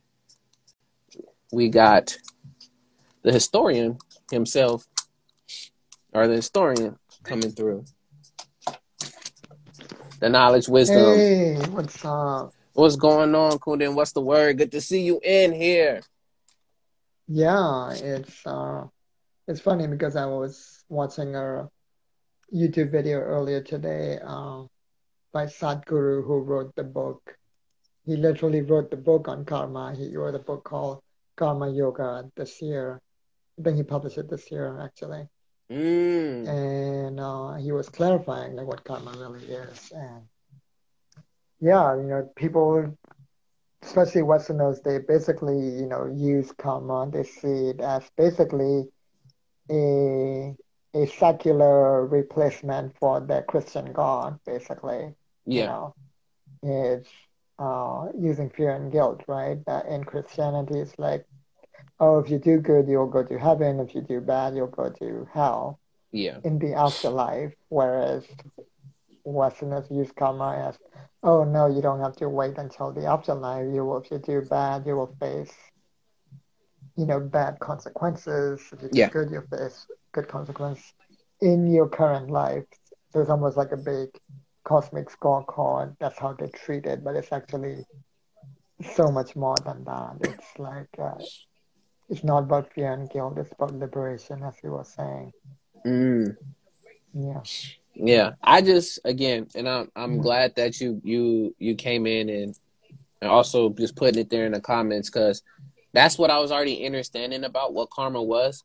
But just to, again, to make it relevant and relate to folks is because we use it so much. Again, like I was talking about, a lot of this stuff of these like principles and things, we have sayings and things, especially in English. I know they're in different, languages within different societies and different, civilizations. But what happens, and I'll use an analogy or example of, telephone. We say that a lot. So the original aspect and idea of maybe what that word and what those things meant, after centuries and civilizations down again, something gets lost. We may have some type of, concept and idea of it. But again, like you said, we might have just only a piece of it and not the whole. And like, once we start learning to put more of the pieces of stuff together, it starts to help with the widening of that perspective. So again, I don't know all of it, but I know what I know, and I've applied what I know with these concepts and these principles, and I've seen the outcomes work for myself. Yes, is there more that can be added to it? 100%. Is there some things that could be taken away because it's being used in an inappropriate way? Of course it can. But again, it's all the whole idea too of the trial and error. But just knowing that these are concepts that are out there and that they permeate through our lives day in and day out, just to get some type of at least starting point on it, I like to share it. Yeah. Yeah, in the Bhagavad Gita, Krishna, when he was giving the lecture to Arjun, who didn't want to fight his brothers on the battlefield, his cousins, fighting for justice because they were his cousins, so it was like a civil war, and that was when he gave the Gita, and that was when he explained Karma Yoga as just doing your dharma without worrying about the fruits of the dharma. Doing the dharma in this case is doing what you were born to do. Okay. Your action. It's a butcher translation, but I think it's close enough for Westerners. And you do your dharma is according to your varna, which again is often mistranslated and really watered down as, the caste system with this huge hierarchy. But in the old days, it was not a vertical thing; it was a horizontal thing. So no varna was better than the other, and it wasn't by birth. Yeah, you can actually choose to change your varna from one to the other, meaning varna in the modern context would be, again, very loosely translated as just your job, right, or your career. Okay. But it's more than that. It's like it's so tied to your innate core gift, core skill that you were really born to really like express in the world. That's your varna. And it's built over time. So that's why, and yes, you can change it, even though it's horizontal, it does take, a certain amount of time, even if you were to change it, because it's about developing the skill over time.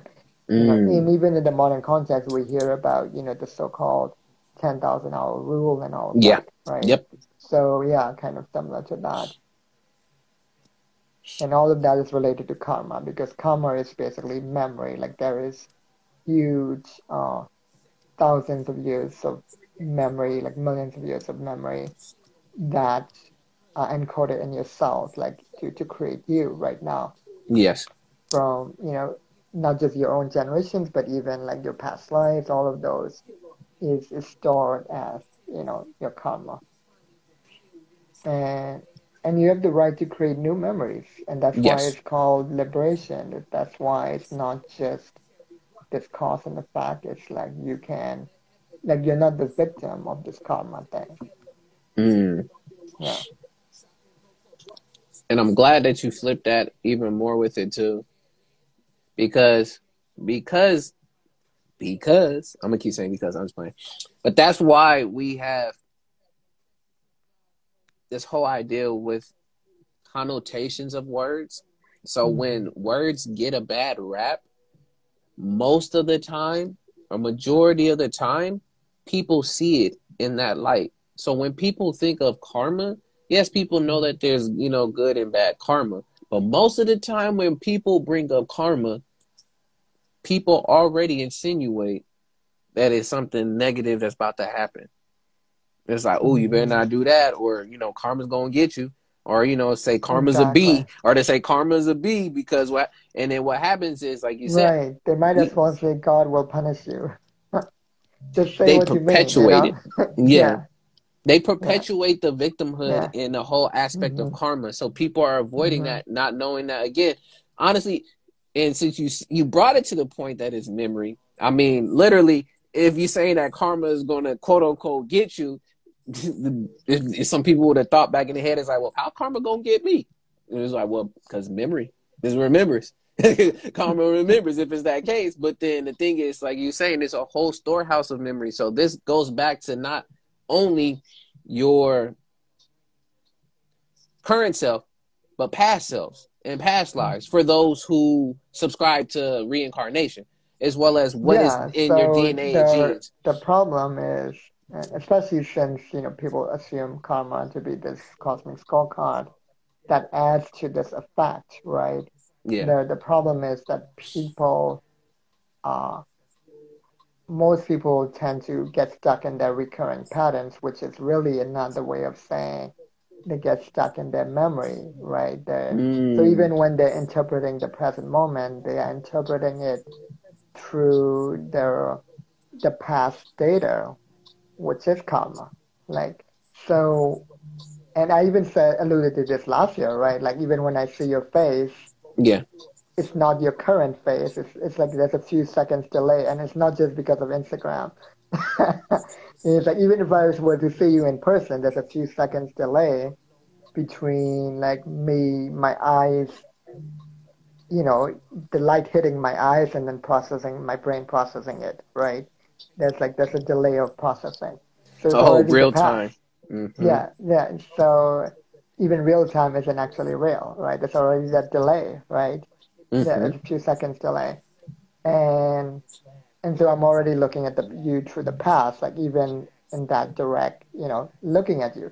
Yeah. But then there's an additional layer where not only is there a delay between my eyes and my brain, there's another delay which is my interpretation of you when I look at you. And that interpretation, like overlaid with memory, that whole thing is karma. Like, Mm.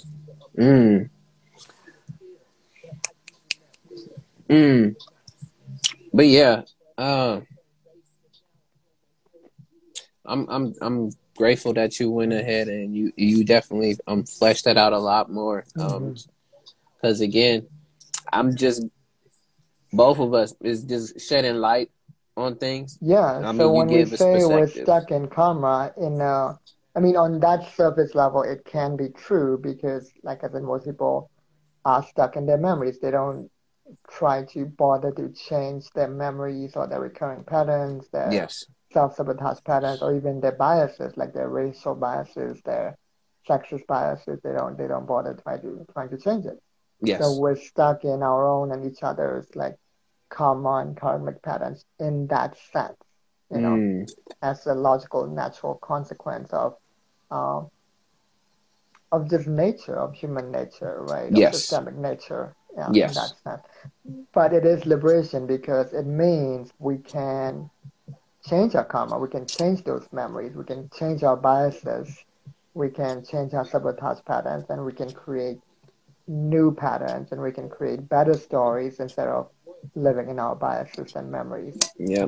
Because shout outs to Dr. Bruce Limpton in the book hmm Biology of Belief, we come to learn and understand that literally that epigenetics and how your hmm genes and your brains and different neural pathways and connections can are malleable and can be changed and retrained to help you reach growth in whatever aspect you're looking towards. And again, a hmm lot of this stuff is, again, there's a saying, there's nothing new under the sun. Yeah, a lot of this stuff has already been here. It's just that now it's reemerging and is coming through different forms of media and people hmm sharing and learning what they're getting from it.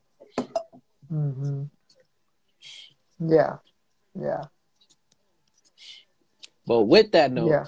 do you have anything else that you would like to add to this whole idea of the laws of nature, at least in the Yeah. universal aspect? Just like you said, also to take it with a grain of salt because, like I said, I find so even the law of attraction, you have to take it with a grain of salt because it actually comes from the prosperity gospel, which in turn Yes. comes from the genocidal manifest destiny. But B, Yes. it comes from a very watered down version of the first three of the seven Hermetic principles. They didn't even include all seven, right? They Mm-hmm. like when they say, and they twisted it when they say attracts like because it ignores the law of the principle of polarity, for example, right? Yes. Mm-hmm. So it only includes the principle of mentalism and correspondence and vibration, meaning Yep. when you use your mind to correspond to what you want to attract using your vibration, basically that's what they mean by law of attraction. This made up law they created, Yeah. uh, which doesn't even exist. But now, like I'm looking at, the source behind the principles of the Hermetic principle, I'm like, I need to find out where even these come from Yes. And because, I know they come from somewhere else for sure. I know yeah, exactly, there's not because only Greek. It's the not only coming publisher from is Greek. like, the publisher is totally trash. Like I'm looking at it, I'm like, their website is namastebookshop.com, which is itself is totally cultural appropriation. And then they're selling Ganesh statues, Saraswati statues, tarot cards. I'm like, oh my God, they're like uh, a buffet of cultural appropriation, like the whole site. I'm like, oh my God, like, and they published this book, The Kabbalion, where the seven Hermetic principles are. So Yes. yeah, it's to like see it, uh, to apply it like lightly and loosely, and then Yes. be on this quest, be on this question, like where does Mm-hmm. it really come from? And then because I guarantee if you find out the source of this and where it really comes from, it will take it to another level for you. Yeah. Like, Oh, for sure. yeah. Mm, Because let me show you Yeah. an example. The Enneagram, right? Yeah. The Enneagram, the nine, which are the nine types, which is similar to personality testing, like basically like Mm. the so-called Myers-Briggs. And by the way, Myers-Briggs is also like connected with eugenics and all that. It's a whole other rabbit hole. But let's take the Enneagram example, right? When I was on the surface level and only listening to the white European teachers, right? Because those were the only books available, right? Yes. And it didn't really help me that much because they sold it as a personality test to me, right? As like, and they sold me like oh, these are all the good things about you, right? Yes. Strength finders on top of that. Strength finders is a different thing. Yeah, Okay. I just yeah, okay. yeah. I know the Myers So, Briggs, but then it made me think of strength right. finders as well. But go ahead. And then I did a deep dive into where it really comes from. Again, these white Europeans, they stole it from people of color, from indigenous people. The founder is Japanese Bolivian, Mm. Oscar Ichado. And when I looked up the original in Japanese with the Japanese characters, with the Yeah. translation, the direct translations, and some were not even properly translatable. So I had to ask a Japanese friend of mine who could read in Japanese to tell me like what this Japanese character actually means. And it was so like eye-opening for me because Ichado originally conceived it as not this ironically ego-soothing personality type, but the opposite. He saw it as ego, uh, your ego defense mechanisms. That's what they are Mm. actually. They're like, and so like I am an Enneagram 9, for example, right? It was sold to me as the peacemaker, right? Yes. But in the Japanese version, I think is the sloth. Yes. So the lazy, basically like sort of like a lazy person who is afraid of. So it's like basically, yes, I was afraid of confrontation, but the real reason why I was afraid of confrontation as a so-called peacemaker is because I was afraid of exerting too much energy. I was afraid of exhaustion. So I'd rather Mm. be in that docile fake peace of this Yes. numb, like, contentment of no energy. Like I would rather have no energy than too much high intense energy. This basic, so I wouldn't fight with Mm. people.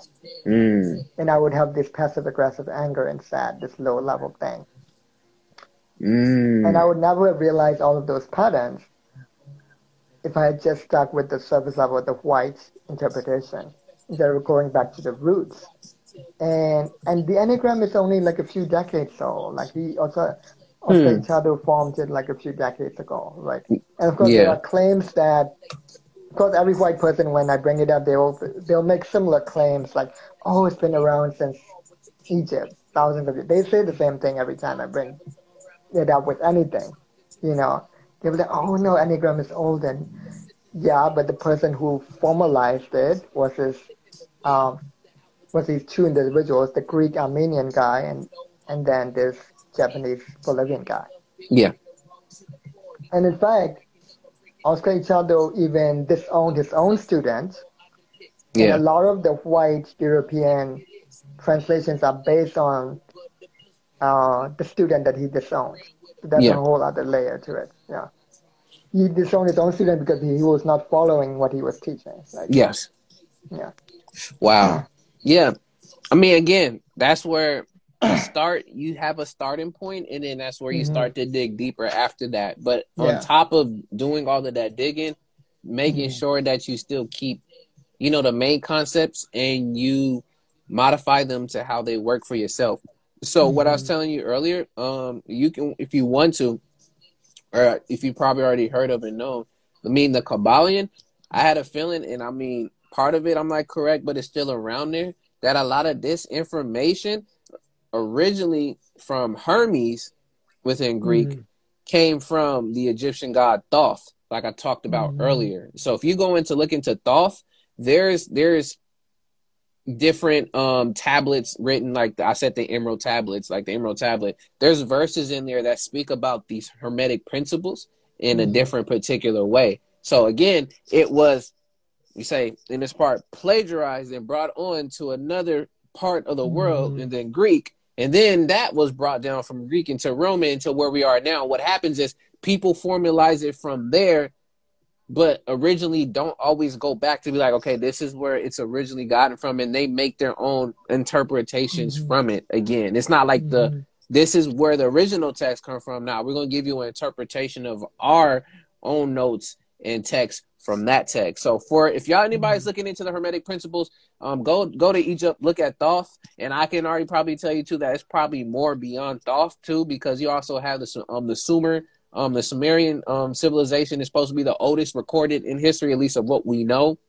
But again, like, to me, it gets to that point of the whole idea and the whole construct of credibility. And we can keep going down that line over and over and over. Who's credible? Who wrote this? Who wrote that?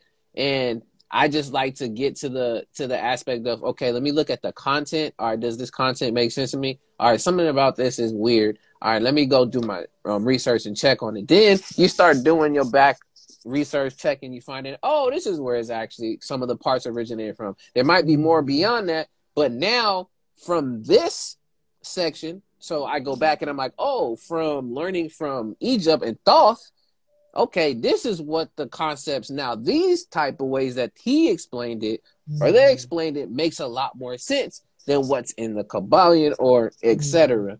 So I'm all for that, because we definitely got to know where we getting this information from, because then if not, we're continuing to add to the misinformation to folks, and to just perpetuate the use of this information and misinforming people again. But yeah, did you have any more that you wanted to add on top of that? The other reason I bring it up is because, like, some people, when I bring up these things, they think I'm just, intellectualizing or mental masturbation or whatever you want, circle choking or whatever you want to call it. And it's like, no, actually, some of these things can actually impact public policy even, right? They can impact how laws are legislated. They can impact the biases of police officers, right? Like the law of attraction, right? Like, for example, which I said is the watered down version of a combination of three. The first three Hermetic principles combined with the prosperity gospel, right? They simply replace God with universe, basically, right? And let's suppose you go to a loan officer and, and you are, poor black woman, right? And the loan officer is a white man, right? Yeah. Who believes in the law of attraction, right? And you really believe in your vision, but the loan officer is not only white, which means he already has Yeah. racist bias and sexist bias, right? Mm-hmm. Against this black woman. But because of he believes in the law of attraction, right? He's going to believe in a classist bias on top of the other biases he already has. So he's going to look at this person and be like, oh, this person doesn't need this loan. She should, pull herself by her own bootstraps and, raise her own money, her own capital from friends first. And so he would deny the loan, right? That's just a simple example, right? Even at the lower level. But Oh at yeah. higher level, it's going to impact their even the government loans that people get, depending on what legislators do on how they implement and legislate public policy in the first place, like the SBA loans, right? If Mm-hmm. legislators believe in the law of attraction, they're going to have similar uh, biases are going to be legislated and enforced into public policy. So that's why I keep bringing it up. For me, it's a very practical strategic thing. I'm not just wasting time just being intellectualizing. So I want to bring that up too. Yeah. I'm glad you did, because that was my main point again with why I wanted to touch on the laws of nature, is because how you don't know how they can have an impact in your daily day-to-day life. And Mm-hmm. that is a great example of basically the misuse of the Mm-hmm. principles and laws, is that it gets to a Exactly. point where it creates the complete opposite of what it's supposed to really do. Instead of not Mm-hmm. inform, it informs to a point where it excludes what these laws Mm-hmm. are supposed to do, or what these laws they do. But when not interpreted correctly, they are meant to help enhance and help you grow and find aspects in life and figure things out. Because again, nobody has the full roadmap, or nobody has a book to life to be like, okay, when I get this age, I have to do this and I have to do that and I have to do this. Everybody has their own journey, have their own place that they have to partake in life, and they have to figure it out step by step. So literally, that's what these concepts are, just out there floating. And once you find them and you're able to apply them and have them work for you within your favor, and again, it's on both sides. It's the whole idea of Mm-hmm. a balancing act. If you understand that, that's the key to all these Mm-hmm. principles and concepts. If you understand, or you understand the whole idea of what balance is, then you'll be able to pick up these concepts very easily. And when I mean very Mm-hmm. easily, at least at the bare minimum, and then you can go deeper into them, like what you were speaking on, Kunden, and what I'm just bringing up to how I got it. Because again, everybody's going to have a different interpretation. That's just information, and that's just us being as humans. If it makes sense to me and it's relatable, then I'm able to apply it. But again, when it's misapplied or applied in the wrong sense, you start to create different disparities, and you start to create Mm-hmm. different ideologies and thoughts that break things down, rather than build things up. So I'm glad you brought that point to that case, because again, it's almost like we talk about the pros and the cons, and that kind of was just like, Mm-hmm. yo, the pro is like you can figure stuff out, but then the con is like, yo, if a person believes this, they start thinking back to this, and then how they apply it to you can mess up with how you can live and function in your own life. So no, I'm glad you brought that up. See, Mm-hmm. see, Yeah. again, I can talk to the screen all day, y'all, but I appreciate when Kunin comes in, and I appreciate when y'all share in the comments. Because again, I'm I'm literally I don't I'm saying I don't know everything, and I'll just share what I come to understand. And when people add more layers, you see what happens. You see. Mm-hmm. Yeah, like for example, the principle of polarity, right? Like the pro would be like I would hope that people would use it to embrace diversity and inclusion, to see that like the opposite aspects of the universe, to embrace all aspects of the universe, which means to also embrace all kinds of human beings, right? Or diverse kinds of human beings, Yeah. and to be inclusive, right? But another way to interpret it or to misinterpret it the con could be, it can also be interpreted as, oh, we must encourage conflict and, have like have a lot of conflict in everywhere in society to encourage polarity. And there are Yes. literally like the relationship teachers who have taught uh, to actively encourage, conflict. Like there's a difference between embracing conflict and not being afraid of it, Yeah. and actually actively encouraging it and doing it on purpose. Mm, there it is, y'all.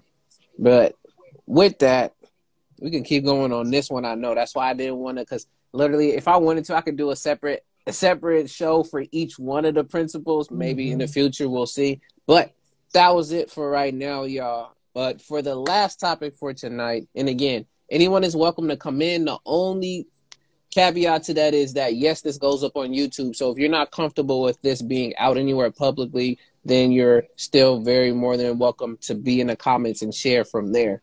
If not, come join.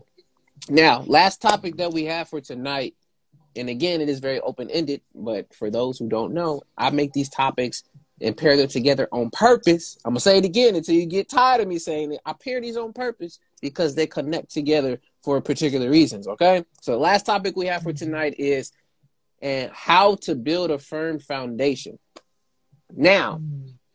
where I'm going with this, talking about building a firm foundation, this is going off of the whole concept and talk about the laws of nature. Okay, now we know that these different types of laws of nature, these are things that happen within life, and they have an effect and they have some type of impact to our day-to-day lives. Okay, now how do we go about building a firm foundation knowing some of this? How do we build Mm-hmm. a life that is not only fulfilling, but also it is effective in whatever dharma, or you can say the vishna, or what like you were saying that we have to do within this life. So that's where I'm talking about when it comes to building a firm foundation. We can use the analogy of a house. We can use the analogy of whatever you want to talk about when it comes to building something. So the main thing with about building building a foundation is learning about what are those steps that's going to help you become, a better version of yourself, or how to help you, you know, achieve whatever goal or, vision and purpose you have in your life. So that's what I'm talking about when it comes to building a firm foundation. Do you have anything you want to start with, Kunim, before I So go you anywhere mean with it? so you mean like building a firm foundation of yourself, of your person, like as a person, right? Yeah. Yeah. So in Yeah. that And I mean, there aspect, are so many, routes. I mean, so many ways you can go off with that topic. yeah.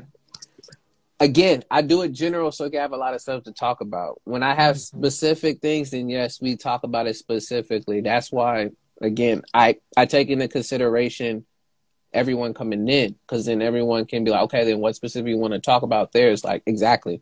It's whatever, comes up. It also depends on the individual, right? Exactly. On a case by case basis. Like some people are gonna need the so-called the mindset work, right? Working on their limiting beliefs, and if you work with me, like with the Akashic records, you can even work on your soul vows and soul contracts from past lives and things like that. Um, Mm, and then you can work on your daily habits and your daily commitments, changing your habits a little bit at a time can build over. It can snowball into a big thing down the road, and that's would be like the Japanese principle of Kaizen, where like small changes over time become big changes down the road, right? yes. So that's more on the external, practical, strategic thing. So it's like outer work or inner work, right? And Yes. then there are also specific areas of your life, right? Like improving your career, business, finances, etc. That area, improving your uh, romantic relationships, your family relationships, right? That's another area, right? Yes. Uh, and then yeah, and then improving your relationship with your own creativity would be another area. So yeah, Yes. so it depends on the individual. There are so many like ways you can go about it. Very true. Hello. Hey, Good morning. Kimberly. What's the word? Peace and love. Thank you for coming on. Nah, I had to I've been listening to the different topics. I love them because they're very thought provoking, and evoke a person to actually challenge their thought process, because we don't all process things the same. Exactly. And we all have our own perspective as to like certain topics, and this is very interesting in the sense of, because this is something I always talk about when I say to someone, when it comes to business, when it comes to you as an individual, if the foundation is not right, yeah, everything is going to be off. So even up to the way we raise kids, how we grow them up, that's the foundation. That's the first foundation that's being set for any and every individual. If you brought up with the wrong teachings, yes, and the wrong perspective as to what life is about and how to deal with certain challenges, instead of having it like emotional outbursts, because I've worked with kids for the past 7 years. I got to understand as well from a child's perspective, if a child is going to be left to have a violent outburst, and you don't realize that by the time they reach the age of 10, 15 is still a bit late, but by the time they reach the age of 10, their child is going to already, it's here in their mindset that, oh, okay, so when I'm angry, I can just start slamming and breaking and getting violent with anything and everything. So that becomes a destructive way of expressing one's emotions, because the foundation was off from the beginning. Yes. So that's how I perceive setting a good foundation with everything.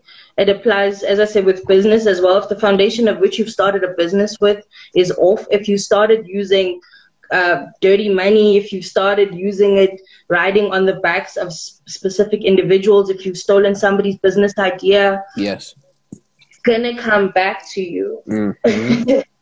Eventually, it comes back to you. Yeah, and the saying, the saying that the chicken's gonna come home to roost. Like, what you do in the dark comes to light. Like, we can use all these different sayings, but I mean, to your point, when I even say this, even though we all have, different ways of, like you said, thinking and processing, as well as ways we address topics and learn from them, there is some universal and similar ideas on our ways to building what a firm foundation is. And one of those key things when it comes to building a firm foundation, the first thing in all of this, and I say it every time because it's just true. One of those first aspects and steps, you can put it wherever you want in the steps, but awareness. That's the first key. It's like, if you know you're about to start something, you got to have an idea, the plan. Okay, where am I going to set up with this? Okay, how do I really address and talk to somebody? Like, how do I even go and get a loan for a particular, business? Where do I even want to start plotting this land? Do I put it on sand? Do I put it on, concrete? Where do I begin with this stuff? So, I mean, for me, one of the universal, at least, thoughts to have to start with that is having the awareness, so you can know how to begin starting where you're going to plan that. And also the ability of wanting to. Sorry. Wait. What? All right. Go ahead, Kimberly. Then I'm gonna let you go in after that, Kunin. No, it's also having a teachable mind as well. Because if you're not gonna have a teachable spirit or a teachable mind, then there's no use even trying to ask anyone, because you're gonna have a know-it-all attitude. So you have to have a teachable heart and a teachable mind, so you can learn to master whatever it is you're trying to. If you want to, when I come out of a bad mental situation, you have to be teachable. Someone that's going to help teach you how to project certain emotions a certain way, or how to handle certain things in a certain way, how to deal with everything in a certain way. How are you going to be able to learn from someone that's already mastered a game where you're not going to be teachable? What are you there to learn? Nothing. I get with that word. I just want to add in there. I'm gonna let Kunin continue. To that point, then openness. I feel like that's another universal one there. Is just openness. But go ahead, Kunin. Yeah, I was just saying I actually taught a workshop on awareness on Saturday, a writing workshop Are you doing it this on, Saturday? no, I did it last Saturday. No, I'm saying, are you going to do Uh, one this Saturday? Because I know I got to come in on something and definitely come and support. I just know I've been busy, but I want to support. yeah, not this Saturday. I don't know when I'll do it again. So far, I've just been doing it whenever I want to rather than on a regular basis. I feel that. Uh, and yeah, just because, speaking of awareness, I've been really more careful about how much energy I put into things, and how much energy I give away, especially Yes. since it's a free workshop and not like burn myself out and things like that. So that's why so far it's not a regular thing. Yeah, at some point it might be a regular thing. So yeah, it was on writing from awareness versus writing from attention, where I would take people through the experience of what attention is, basically, which is like their intellect, and then Mm, and then and then I would have them write from attention, and then I would take them through the actual visceral experience through an experiment that I would have them do on themselves in real time. I would guide them through it, and basically like an observation experiment, right? That they yes. actually experience on what awareness is, and then I would have them write from that place of awareness. Mm, And yeah, and it's interesting you mentioned openness too, because part of awareness is it's actually being aware of the open space in front of you. Uh, because too often, even when we enter a room, like we notice the objects in the room, but we don't notice the spaces between the objects.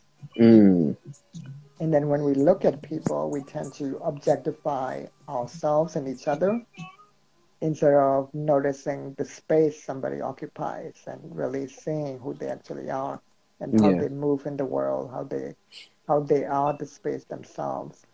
Mm, yeah.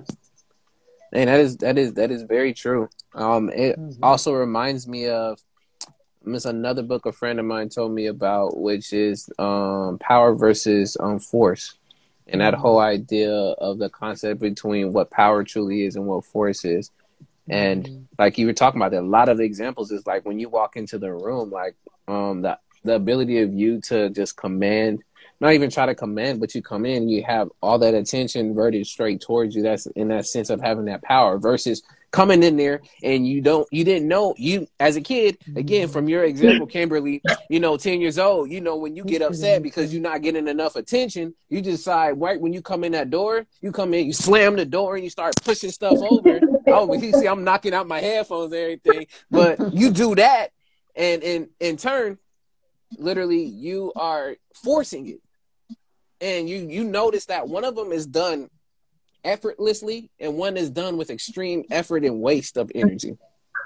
But there is always Hmm. still, again, the whole thing of the binaries, the polar opposites, and how things can complement each other is always, again, about finding that balance. Which, Yeah. for me, building a firm foundation, one of them I would say, like maybe even the middle, maybe towards the end, is a balance. Is once you start to figure out, okay, what do I need to start building and creating this stuff? So the awareness, now you got to be open to the fact of like, okay, I don't kind of know a lot of this stuff. All Yep. right, who do I have in my corner that can, maybe start this foundation or like lead me around and be like, okay, what is this Mm-hmm. thing right here mean? Or how do I start putting this part together? And then having that part there, you start to figure out once you start or once you get all the other pieces going and moving, that's where that balance comes into play. It's like, okay, so now how's that whole idea of like maintaining and figuring out, okay, when one working part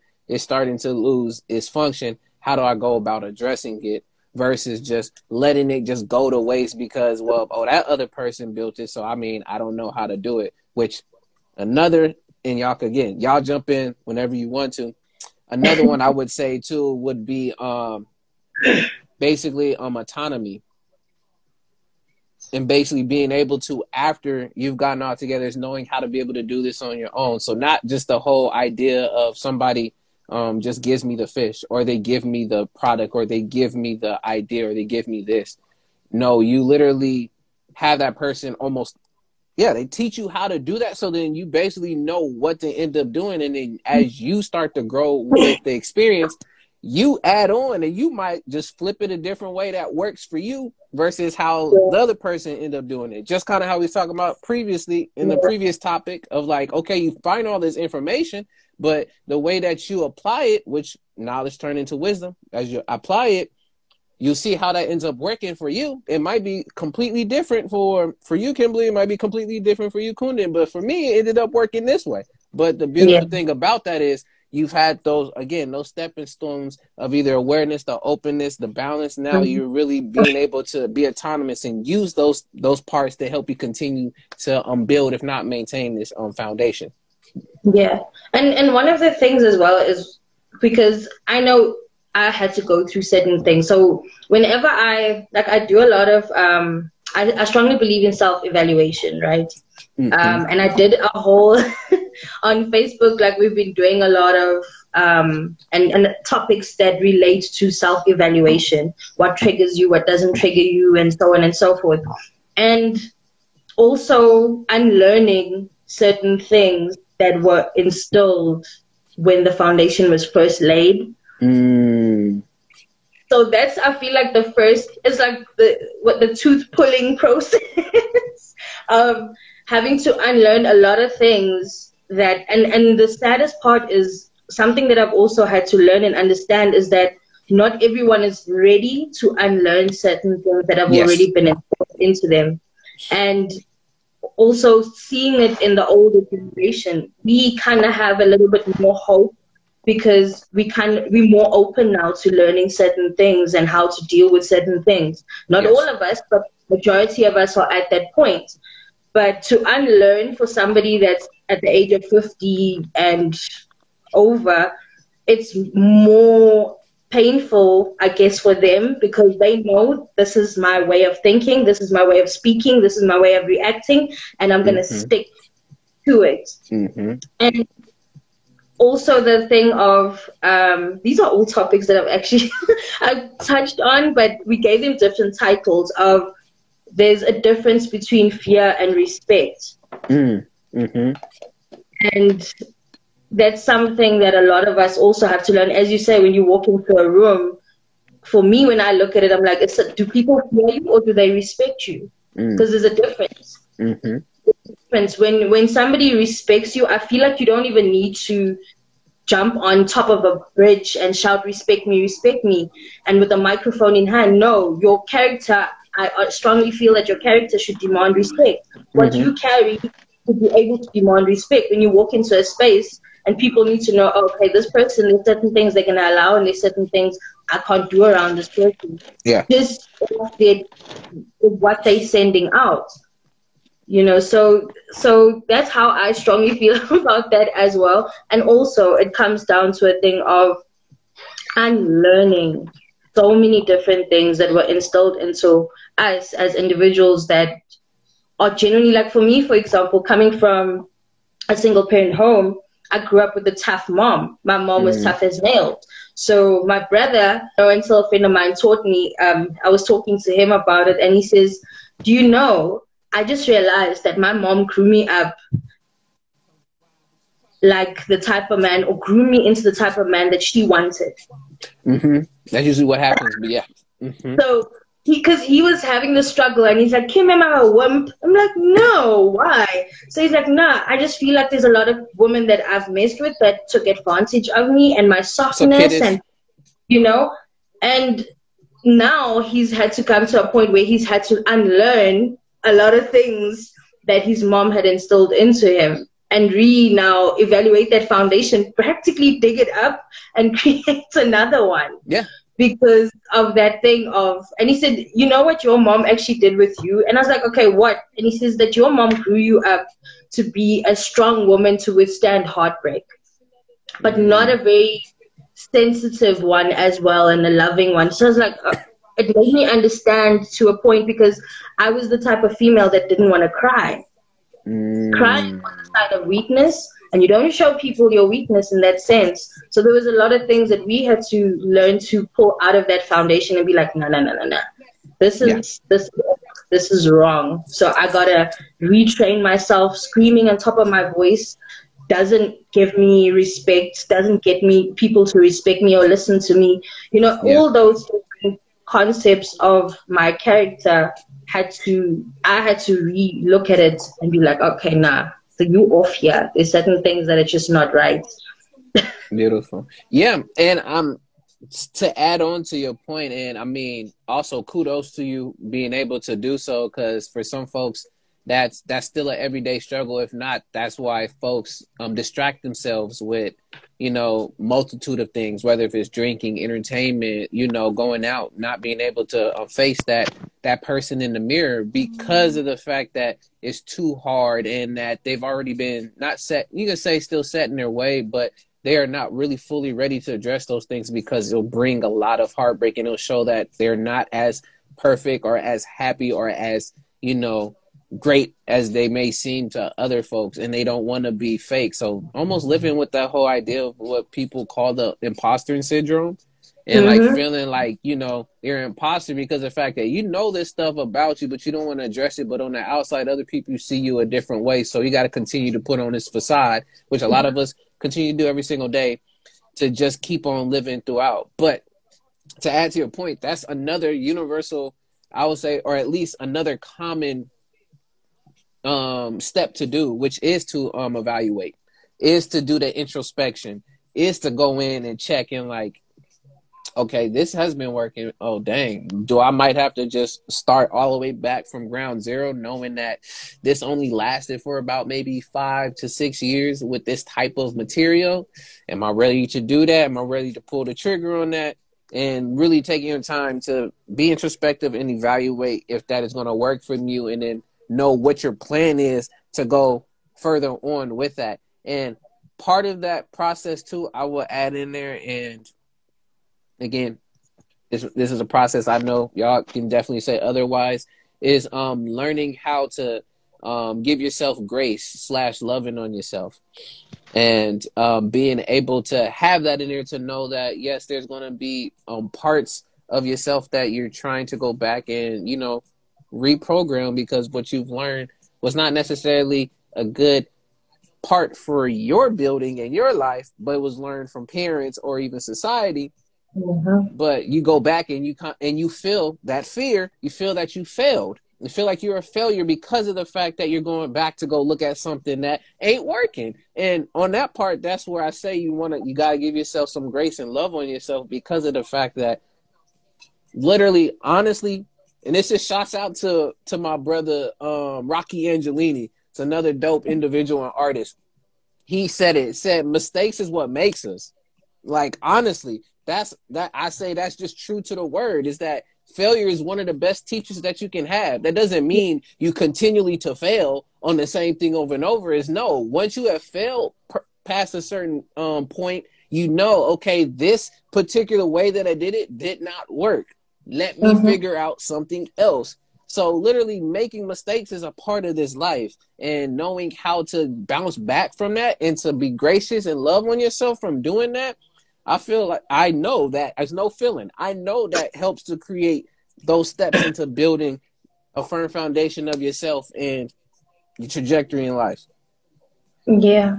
And it's amazing learning about yourself, because my personal journey of learning more about Kimberly and what she likes, what she doesn't like, and moving away from family, and also finding myself in a space where I just focused on me.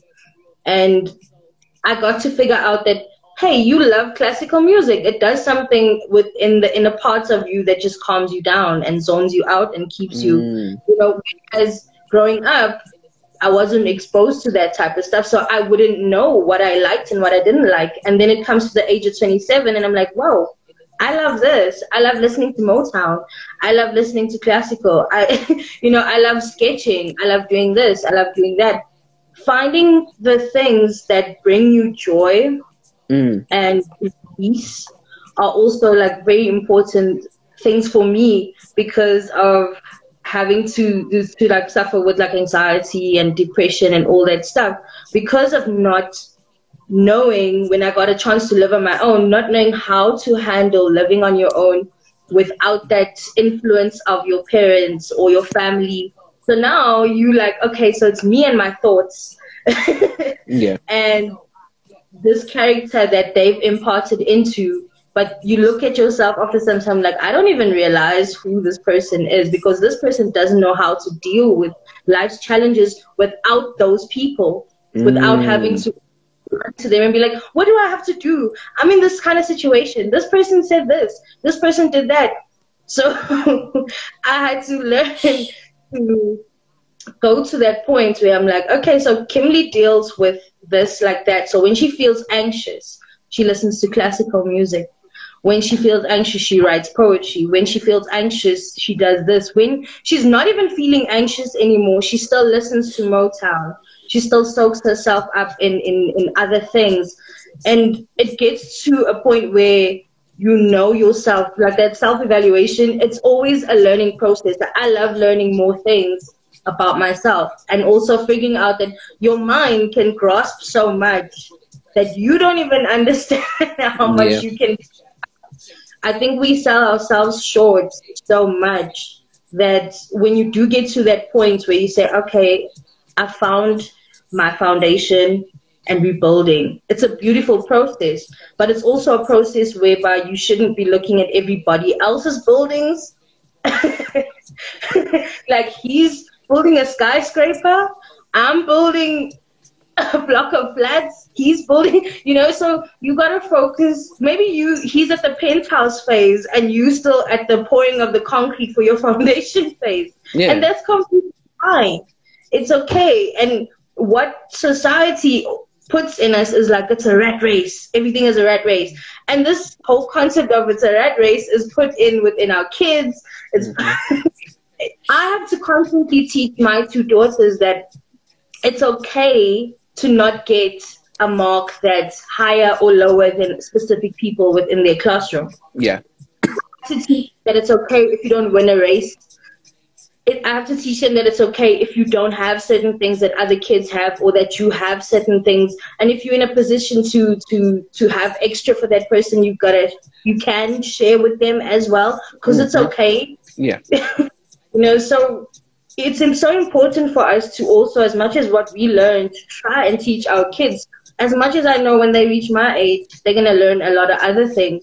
But if I try and instill a better foundation, and a foundation that can still be poured more into. Yes.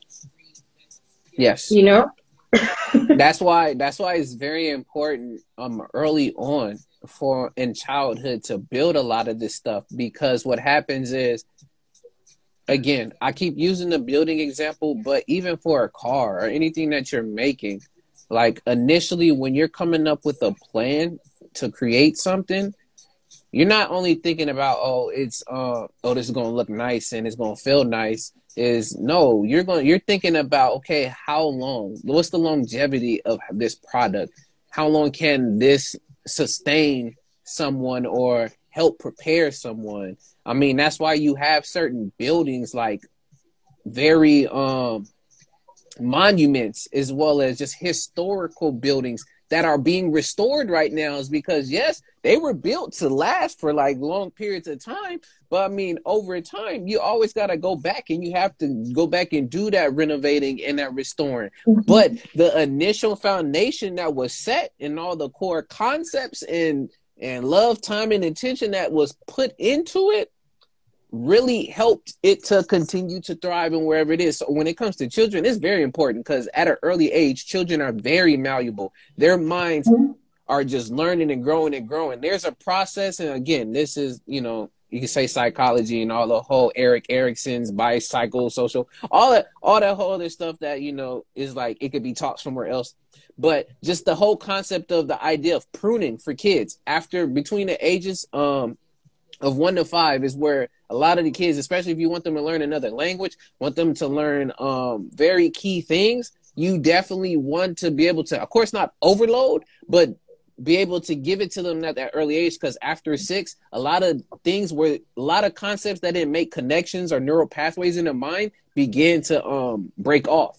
And for that to even work into the future, they would have to constantly go back and do that. That's what I like to call muscle memory. And if you don't keep, teaching the kid a certain concept or a certain, rule or a certain way to address and do things and talk to people, they're not going to know. They're going to learn by experiences, and you can set them up for failure by not knowing how to do this stuff, and they'll get frustrated. They'll learn other ways to cope with it versus the ways that you could show them how to properly address these things. And again, of course, there's going to be so many certain situations that you're not going to be able to prep your, children for that. It's going to happen on that instance. But the great way when it comes to that parenting, or just the way of just guiding someone, is that when that situation happens, you go back and evaluate with them. You let them know, okay, how did you feel in that moment? What really made you do this, or why did you feel sad about this? And then you let them, and you give them a talk. See, the more that because we say it, we don't just say things in English or in just languages just to say things, these wise sayings. They actually mean stuff. So when we keep saying communication is key, I mean, goodness, it is key. Like, you need to communicate with people and to get your points across to folks, and for them to understand your reasonings, not just your debates and trying to argue, but your reason for why you're sharing something with them through experience or even through logic, etc. It helps them to be like, oh, okay, now that situation makes sense to me. Mommy, now I know what to do when someone comes and they start talking bad about me. Dad, I know what to do when the teacher keeps telling me that I talk too much, or anything and stuff of that nature. It's just really, you just take that step back and you talk it out. And for folks who are not able to talk it out, there's various other ways to do so. I mean, you have the whole idea of play. Maybe through play, that's another way people learn, through the experiences. I know I had to do that. Speaking of you working with youth, like, I've done that in the past too. Unfortunately, right now, I'm not able to, but some children, they learn through play. So, like, I had to go through scenarios with them. Like, we literally talking about, I get an example. I was working with one student, and he was having an issue of, connecting with other kids. And what would happen is, because this student actually also was on the spectrum, but was very, very intelligent, very intelligent. It's just very hard to have those type of, those social skills and cues. But we would go through different scenarios of, like, when they're outside playing, and, like, what happens when someone, like, either takes a ball or they start saying something that might get under your skin. Is like, how do you address it? And we did it a few times with the student, and the thing is, sometimes it got to the point where it was so real that, like, the student will, like, shut down for a quick second, is like, don't know what to do. And then I tell them, like, this is all just for play. But then we go back and we talk about, or, like, through that play, they was like, okay, so I see, like, yeah, if I keep on trying to respond back to everything that they're saying about me, it's going to get to a point where I'm not going to have anything else to say. And now I'm going to feel like I look stupid, or I look like I don't know what to do anymore. And then other people are going to start laughing at me. And it's going to become a bigger issue. But again, that communication, whether it's, through play, through experience, through talking, go ahead. You see that whole concept, like retraining that small little thing. And this is what I love. Like, you guys call it kindergarten. I would call them daycare. So I worked with kids from the ages of 3 to 6. So I love working with that age group because I feel like they're more teachable at that phase. Yes. What the concept that we were taught when we were studying was kids learn through play. So they say within our textbooks, like, teachers shouldn't just be sitting and having their cup of coffee on the playground. They need to interact with kids even during lunch breaks. It's in our textbook. It's in the textbook. So I loved that, and I was like, ooh, okay, I wish more people could see this. Yes. Because at those moments of where there's no structured learning per se, where the real learning starts. Yeah. when they're outside playing, kicking a ball or on the swing. And I love that you had to help him relearn something, as much as it might seem very small to some. It's something that leads up to a much bigger thing, because if he had to continue dealing with people in that specific way, and it's something that I also teach my girls, that if you're going to deal with people in a violent way, because I have 2 girls. Like, I was not ready. I didn't grow up with little sisters. I grew up with a big brother. So the communication was always like, hey, how are you? I'm good. Cool. And then that was it. And now I've got these people that want to fight sometimes out of nowhere. I'm like, okay, this is not how we communicate. This is how we communicate. And the fact that you had to teach him that, it works down to a much further thing, because I say to them that if you're not going to communicate with her like this, when you go down the line, if you feel somebody's disrespected you in a certain way, you're going to deal with them with violence. And you know that the system in which we live in does not take lightly to violence. And they're like, what do you mean? So it opens the door to another conversation. Okay, do you know if you smack someone can go to the police station and lay a charge against you, and then you have a criminal record. So we now have these conversations, and they think before they react. And as little kids, I wish, like, one day I wish I could just record them when we have these conversations, because they have such a broader mindset to certain topics, as to, like, the one day we spoke about working for something compared to being handed something, and what the reward is, not just on the physical, but that feeling of satisfaction. So we had on our 5-minute walk from school to home, we had a whole talk about that. And I'm telling an 8-year-old and a 6-year-old about how it feels to work for something, and the satisfaction you get from working for something compared to getting handed that same thing. For example, we used a car. So a Mustang drove past them. So they were like, "Ooh, this car sounds so nice and it looks so beautiful." And they're like, "Oh, I wish Daddy could give me this car." So I'm like, "But don't you think it'd be better for you to work for it, and or Daddy giving you, and then you just going and crashing it?" And they looked at me and they're like, "What do you mean?" So that's how we opened up the door for that specific conversation. Yes. And it also comes to that thing of, you can talk about anything. It's how you approach a topic, firstly, and introduce that topic with subtlety. And I think the fact that when you work with kids, it's not easier, but it gets you to a point where, like, I had a kid, and she had, her parents were separated, and it was a whole long situation, and she had to go live with her dad because her mom wasn't around, and separation anxiety, and she had a lot of things emotionally that were happening, but separation anxiety was the biggest one. Yes. Because when she felt love and attention from someone, she'd hold on to it, and she'd get mad if anyone tried to pull her away from that person. And I saw it happen with her dad the first day she came, and I was like, "No, don't worry." He's like, "Kim, is this normal? Is this normal?" Imagine now, like, him as a parent, he didn't understand if this was normal or not. Is this normal behavior? Because of the foundation that she had been instilled with when she lived with her mom. So now she's moved with her dad, and her dad is trying to teach her that there's love here. I'm not running away. I'm not leaving you. I've always been here. Here you are free to have friends. You're free to play. You don't have to always have me in sight. And it was sad because once the day was done, and she got calm afterwards, and she had to, when it was time to leave, she cried because she didn't want to leave me. And her dad says, "But really, Kim, this is frustrating." And I said to him, "You just have to be patient." And the same thing with us. We have to also be patient with ourselves. Yes.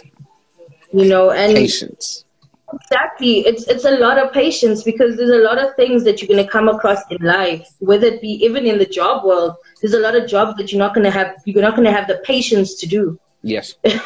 Very true. You know, job has its dirty work. Every job has you can't just look at the amount of money you're gonna get and be like, yay, that's why I'm doing what I'm doing. But you have to have the patience for it, and also reassure yourself that why you're actually doing what you're doing. Yes. Thank you for those examples. That was definitely beautiful. Yeah, we going in, and I definitely want to make sure I take time for also if Kundin had anything else, and I'm going to definitely do an after show, so y'all still more than welcome to come back and to join. But I want to at least wrap up this conversation and get to basically ending off the show for tonight. So both of you two, again, appreciate y'all so much, your time and support and your thoughts and your sharing. Of course, if I'm going to do this every time, y'all, so people out there watching be like, stop doing this. I'm going to do this every single time because I know how important time and people support is. So I'm going to say it every single time that I got to say it. So if you get mad, go check the other channels. You can go over there. But before we wrap up, we're talking about how to build a firm foundation of yourself in the show. Did you, can you two, one last few points before we end. Kundin, I want to definitely go with you because we probably heard some stuff from both of us, and I want to see if you had something, and if not, what is your wrap up? Yeah, definitely agree with the self-awareness and self-discovery.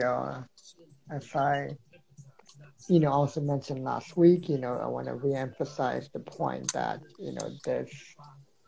it is really key to building a firm foundation, because if you build a foundation based on what you think you want, but you don't even know who is the I that is wanting it, like Yes. who or what is the I that is wanting it, and B, where these desires actually come from. Like you think, the advice is follow your heart, but like you think that heart is truly you and your desire, but it could have been just implanted by, media, religion, society, corporation, school, etc., and not really yours, right? Yes. So I want to reemphasize what Yuval Noah Harari has said over and over again, that know thyself is the oldest advice in the book. Like it's been around thousands of years old. Yes. But we never had any competition, which means that we used to have all the time in the world to know yourself. But now we're running out of time because we finally have competition for the first time in the history of the human species. And that competition is artificial intelligence combined with biotechnology and biometric sensors, even tracking our eye movements and things like that. And, one of the most powerful examples he gives is Harari didn't know something very big and very important about himself until he was 21. He didn't know that he was gay, right? Which you would think he might have known by 16 or 17. But it was hidden even from himself, right? Because of all of that oppression, right? The systemic conditioning that's homophobic, anti-gay, etc., right? But supposing, at that time, we already had this technology that could track his eye movements combined with machine learning, right? And data computing, massive computing with artificial intelligence. Yes. And they would show him, pictures of women or boys versus girls when he was 16 or 17.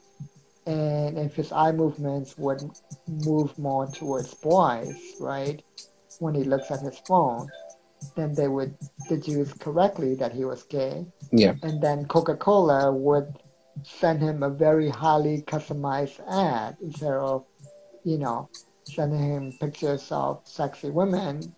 It would send him pictures of shirtless young boys, right, with huge biceps, right? And then one day he would be at the grocery store, and between a choice between Coca-Cola and Pepsi, without even knowing why he would choose Coca-Cola, and he would think it's his choice, that it's his free will, never realizing it was a subliminal programming Yep. that was already implanted in him. And that's why he always says that free will is an illusion, that the most easily manipulated people on earth are those who think they have free will, especially in this day and age. And that's why you got to know yourself, because it's now a race against time. And that's part of how you truly build a firm foundation. Beautiful.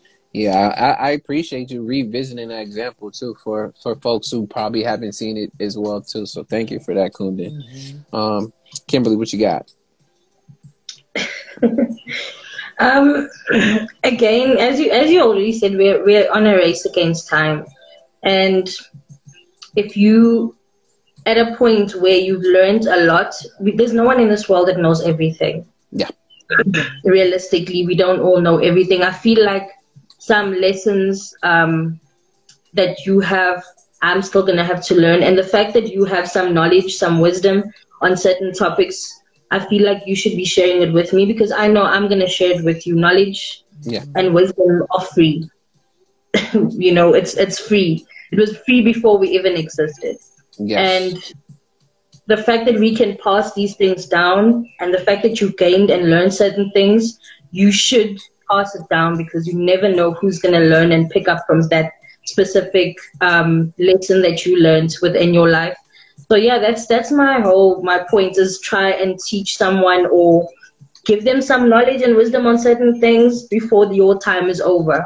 Because beautiful. It's such a waste to have left this earth and not have shared just a little bit of yourself. It's just a little drop, just a little bit. So at least, even if you're sharing it with 2 people, even if you're sharing it with 3 people, it's fine. Just share a little bit of yourself. That's very true. Wow. Yes. And to wrap up with all of this, again, I appreciate you two so much. Appreciate everybody's coming in. Unfortunately for y'all coming in, man, y'all missed out already on so much of the show, but it is all good and well. But to wrap up for tonight's show, when it comes to current events, y'all, please be willing to take the time to look what's going on in the news, because any way that you can inform yourself is a better way to not only prepare yourself, but other people and those around you, so we can know what's going on and what to do, so we can plan and build that firm foundation. Now, when it comes to the laws of nature, in this aspect, we talked about the Hermetic principles. If you don't know those Hermetic principles, we have them here again. The concepts of mentalism, which will be oneness, if you want to think of that. Principle of correspondence, principle of vibration, polarity, rhythm, cause and effect, and gender. And all of that together basically to at least give you a firm foundation of how these concepts and these laws and principles play a part into your life. Either way, through media, through wise sayings, and just the way that you interact with things in your life. So always make sure to just keep that in mind if you can. Lastly, when it comes to building a firm foundation, I agree with both of your sentiments. And the main thing I will say is learn what steps that you need to build your foundation, your house, your business, and your plot or goal in your life. For me, my example, honestly, is my saying, which I say, keep your pace. And basically, PACE stands for patience, awareness, consistency, and empathy. And for me, that is my foundation, my firm foundation that helps me to build and continue to grow and learn beyond in this world and my own experiences that I have day to day. So that's my foundation. Whether you can have your patience, whether you have the openness, whether you can have the awareness, whether you can have the evaluation of looking back and finding things out for yourself, find what works for you. Find what concepts, find the people, find your resources, put that all together, and don't be afraid to reevaluate, because at the end of the day, too, you got to give yourself some grace and you got to love on yourself.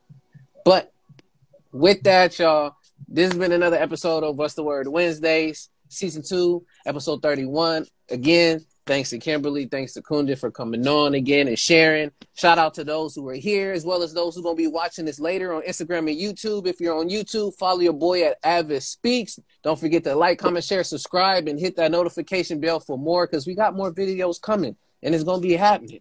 I'm ready. So you got to be ready to be there with me. But other than that, y'all, we'll catch y'all next Wednesday. Appreciate your time and your support once again. Other than that, peace and love, and we're out. Wow.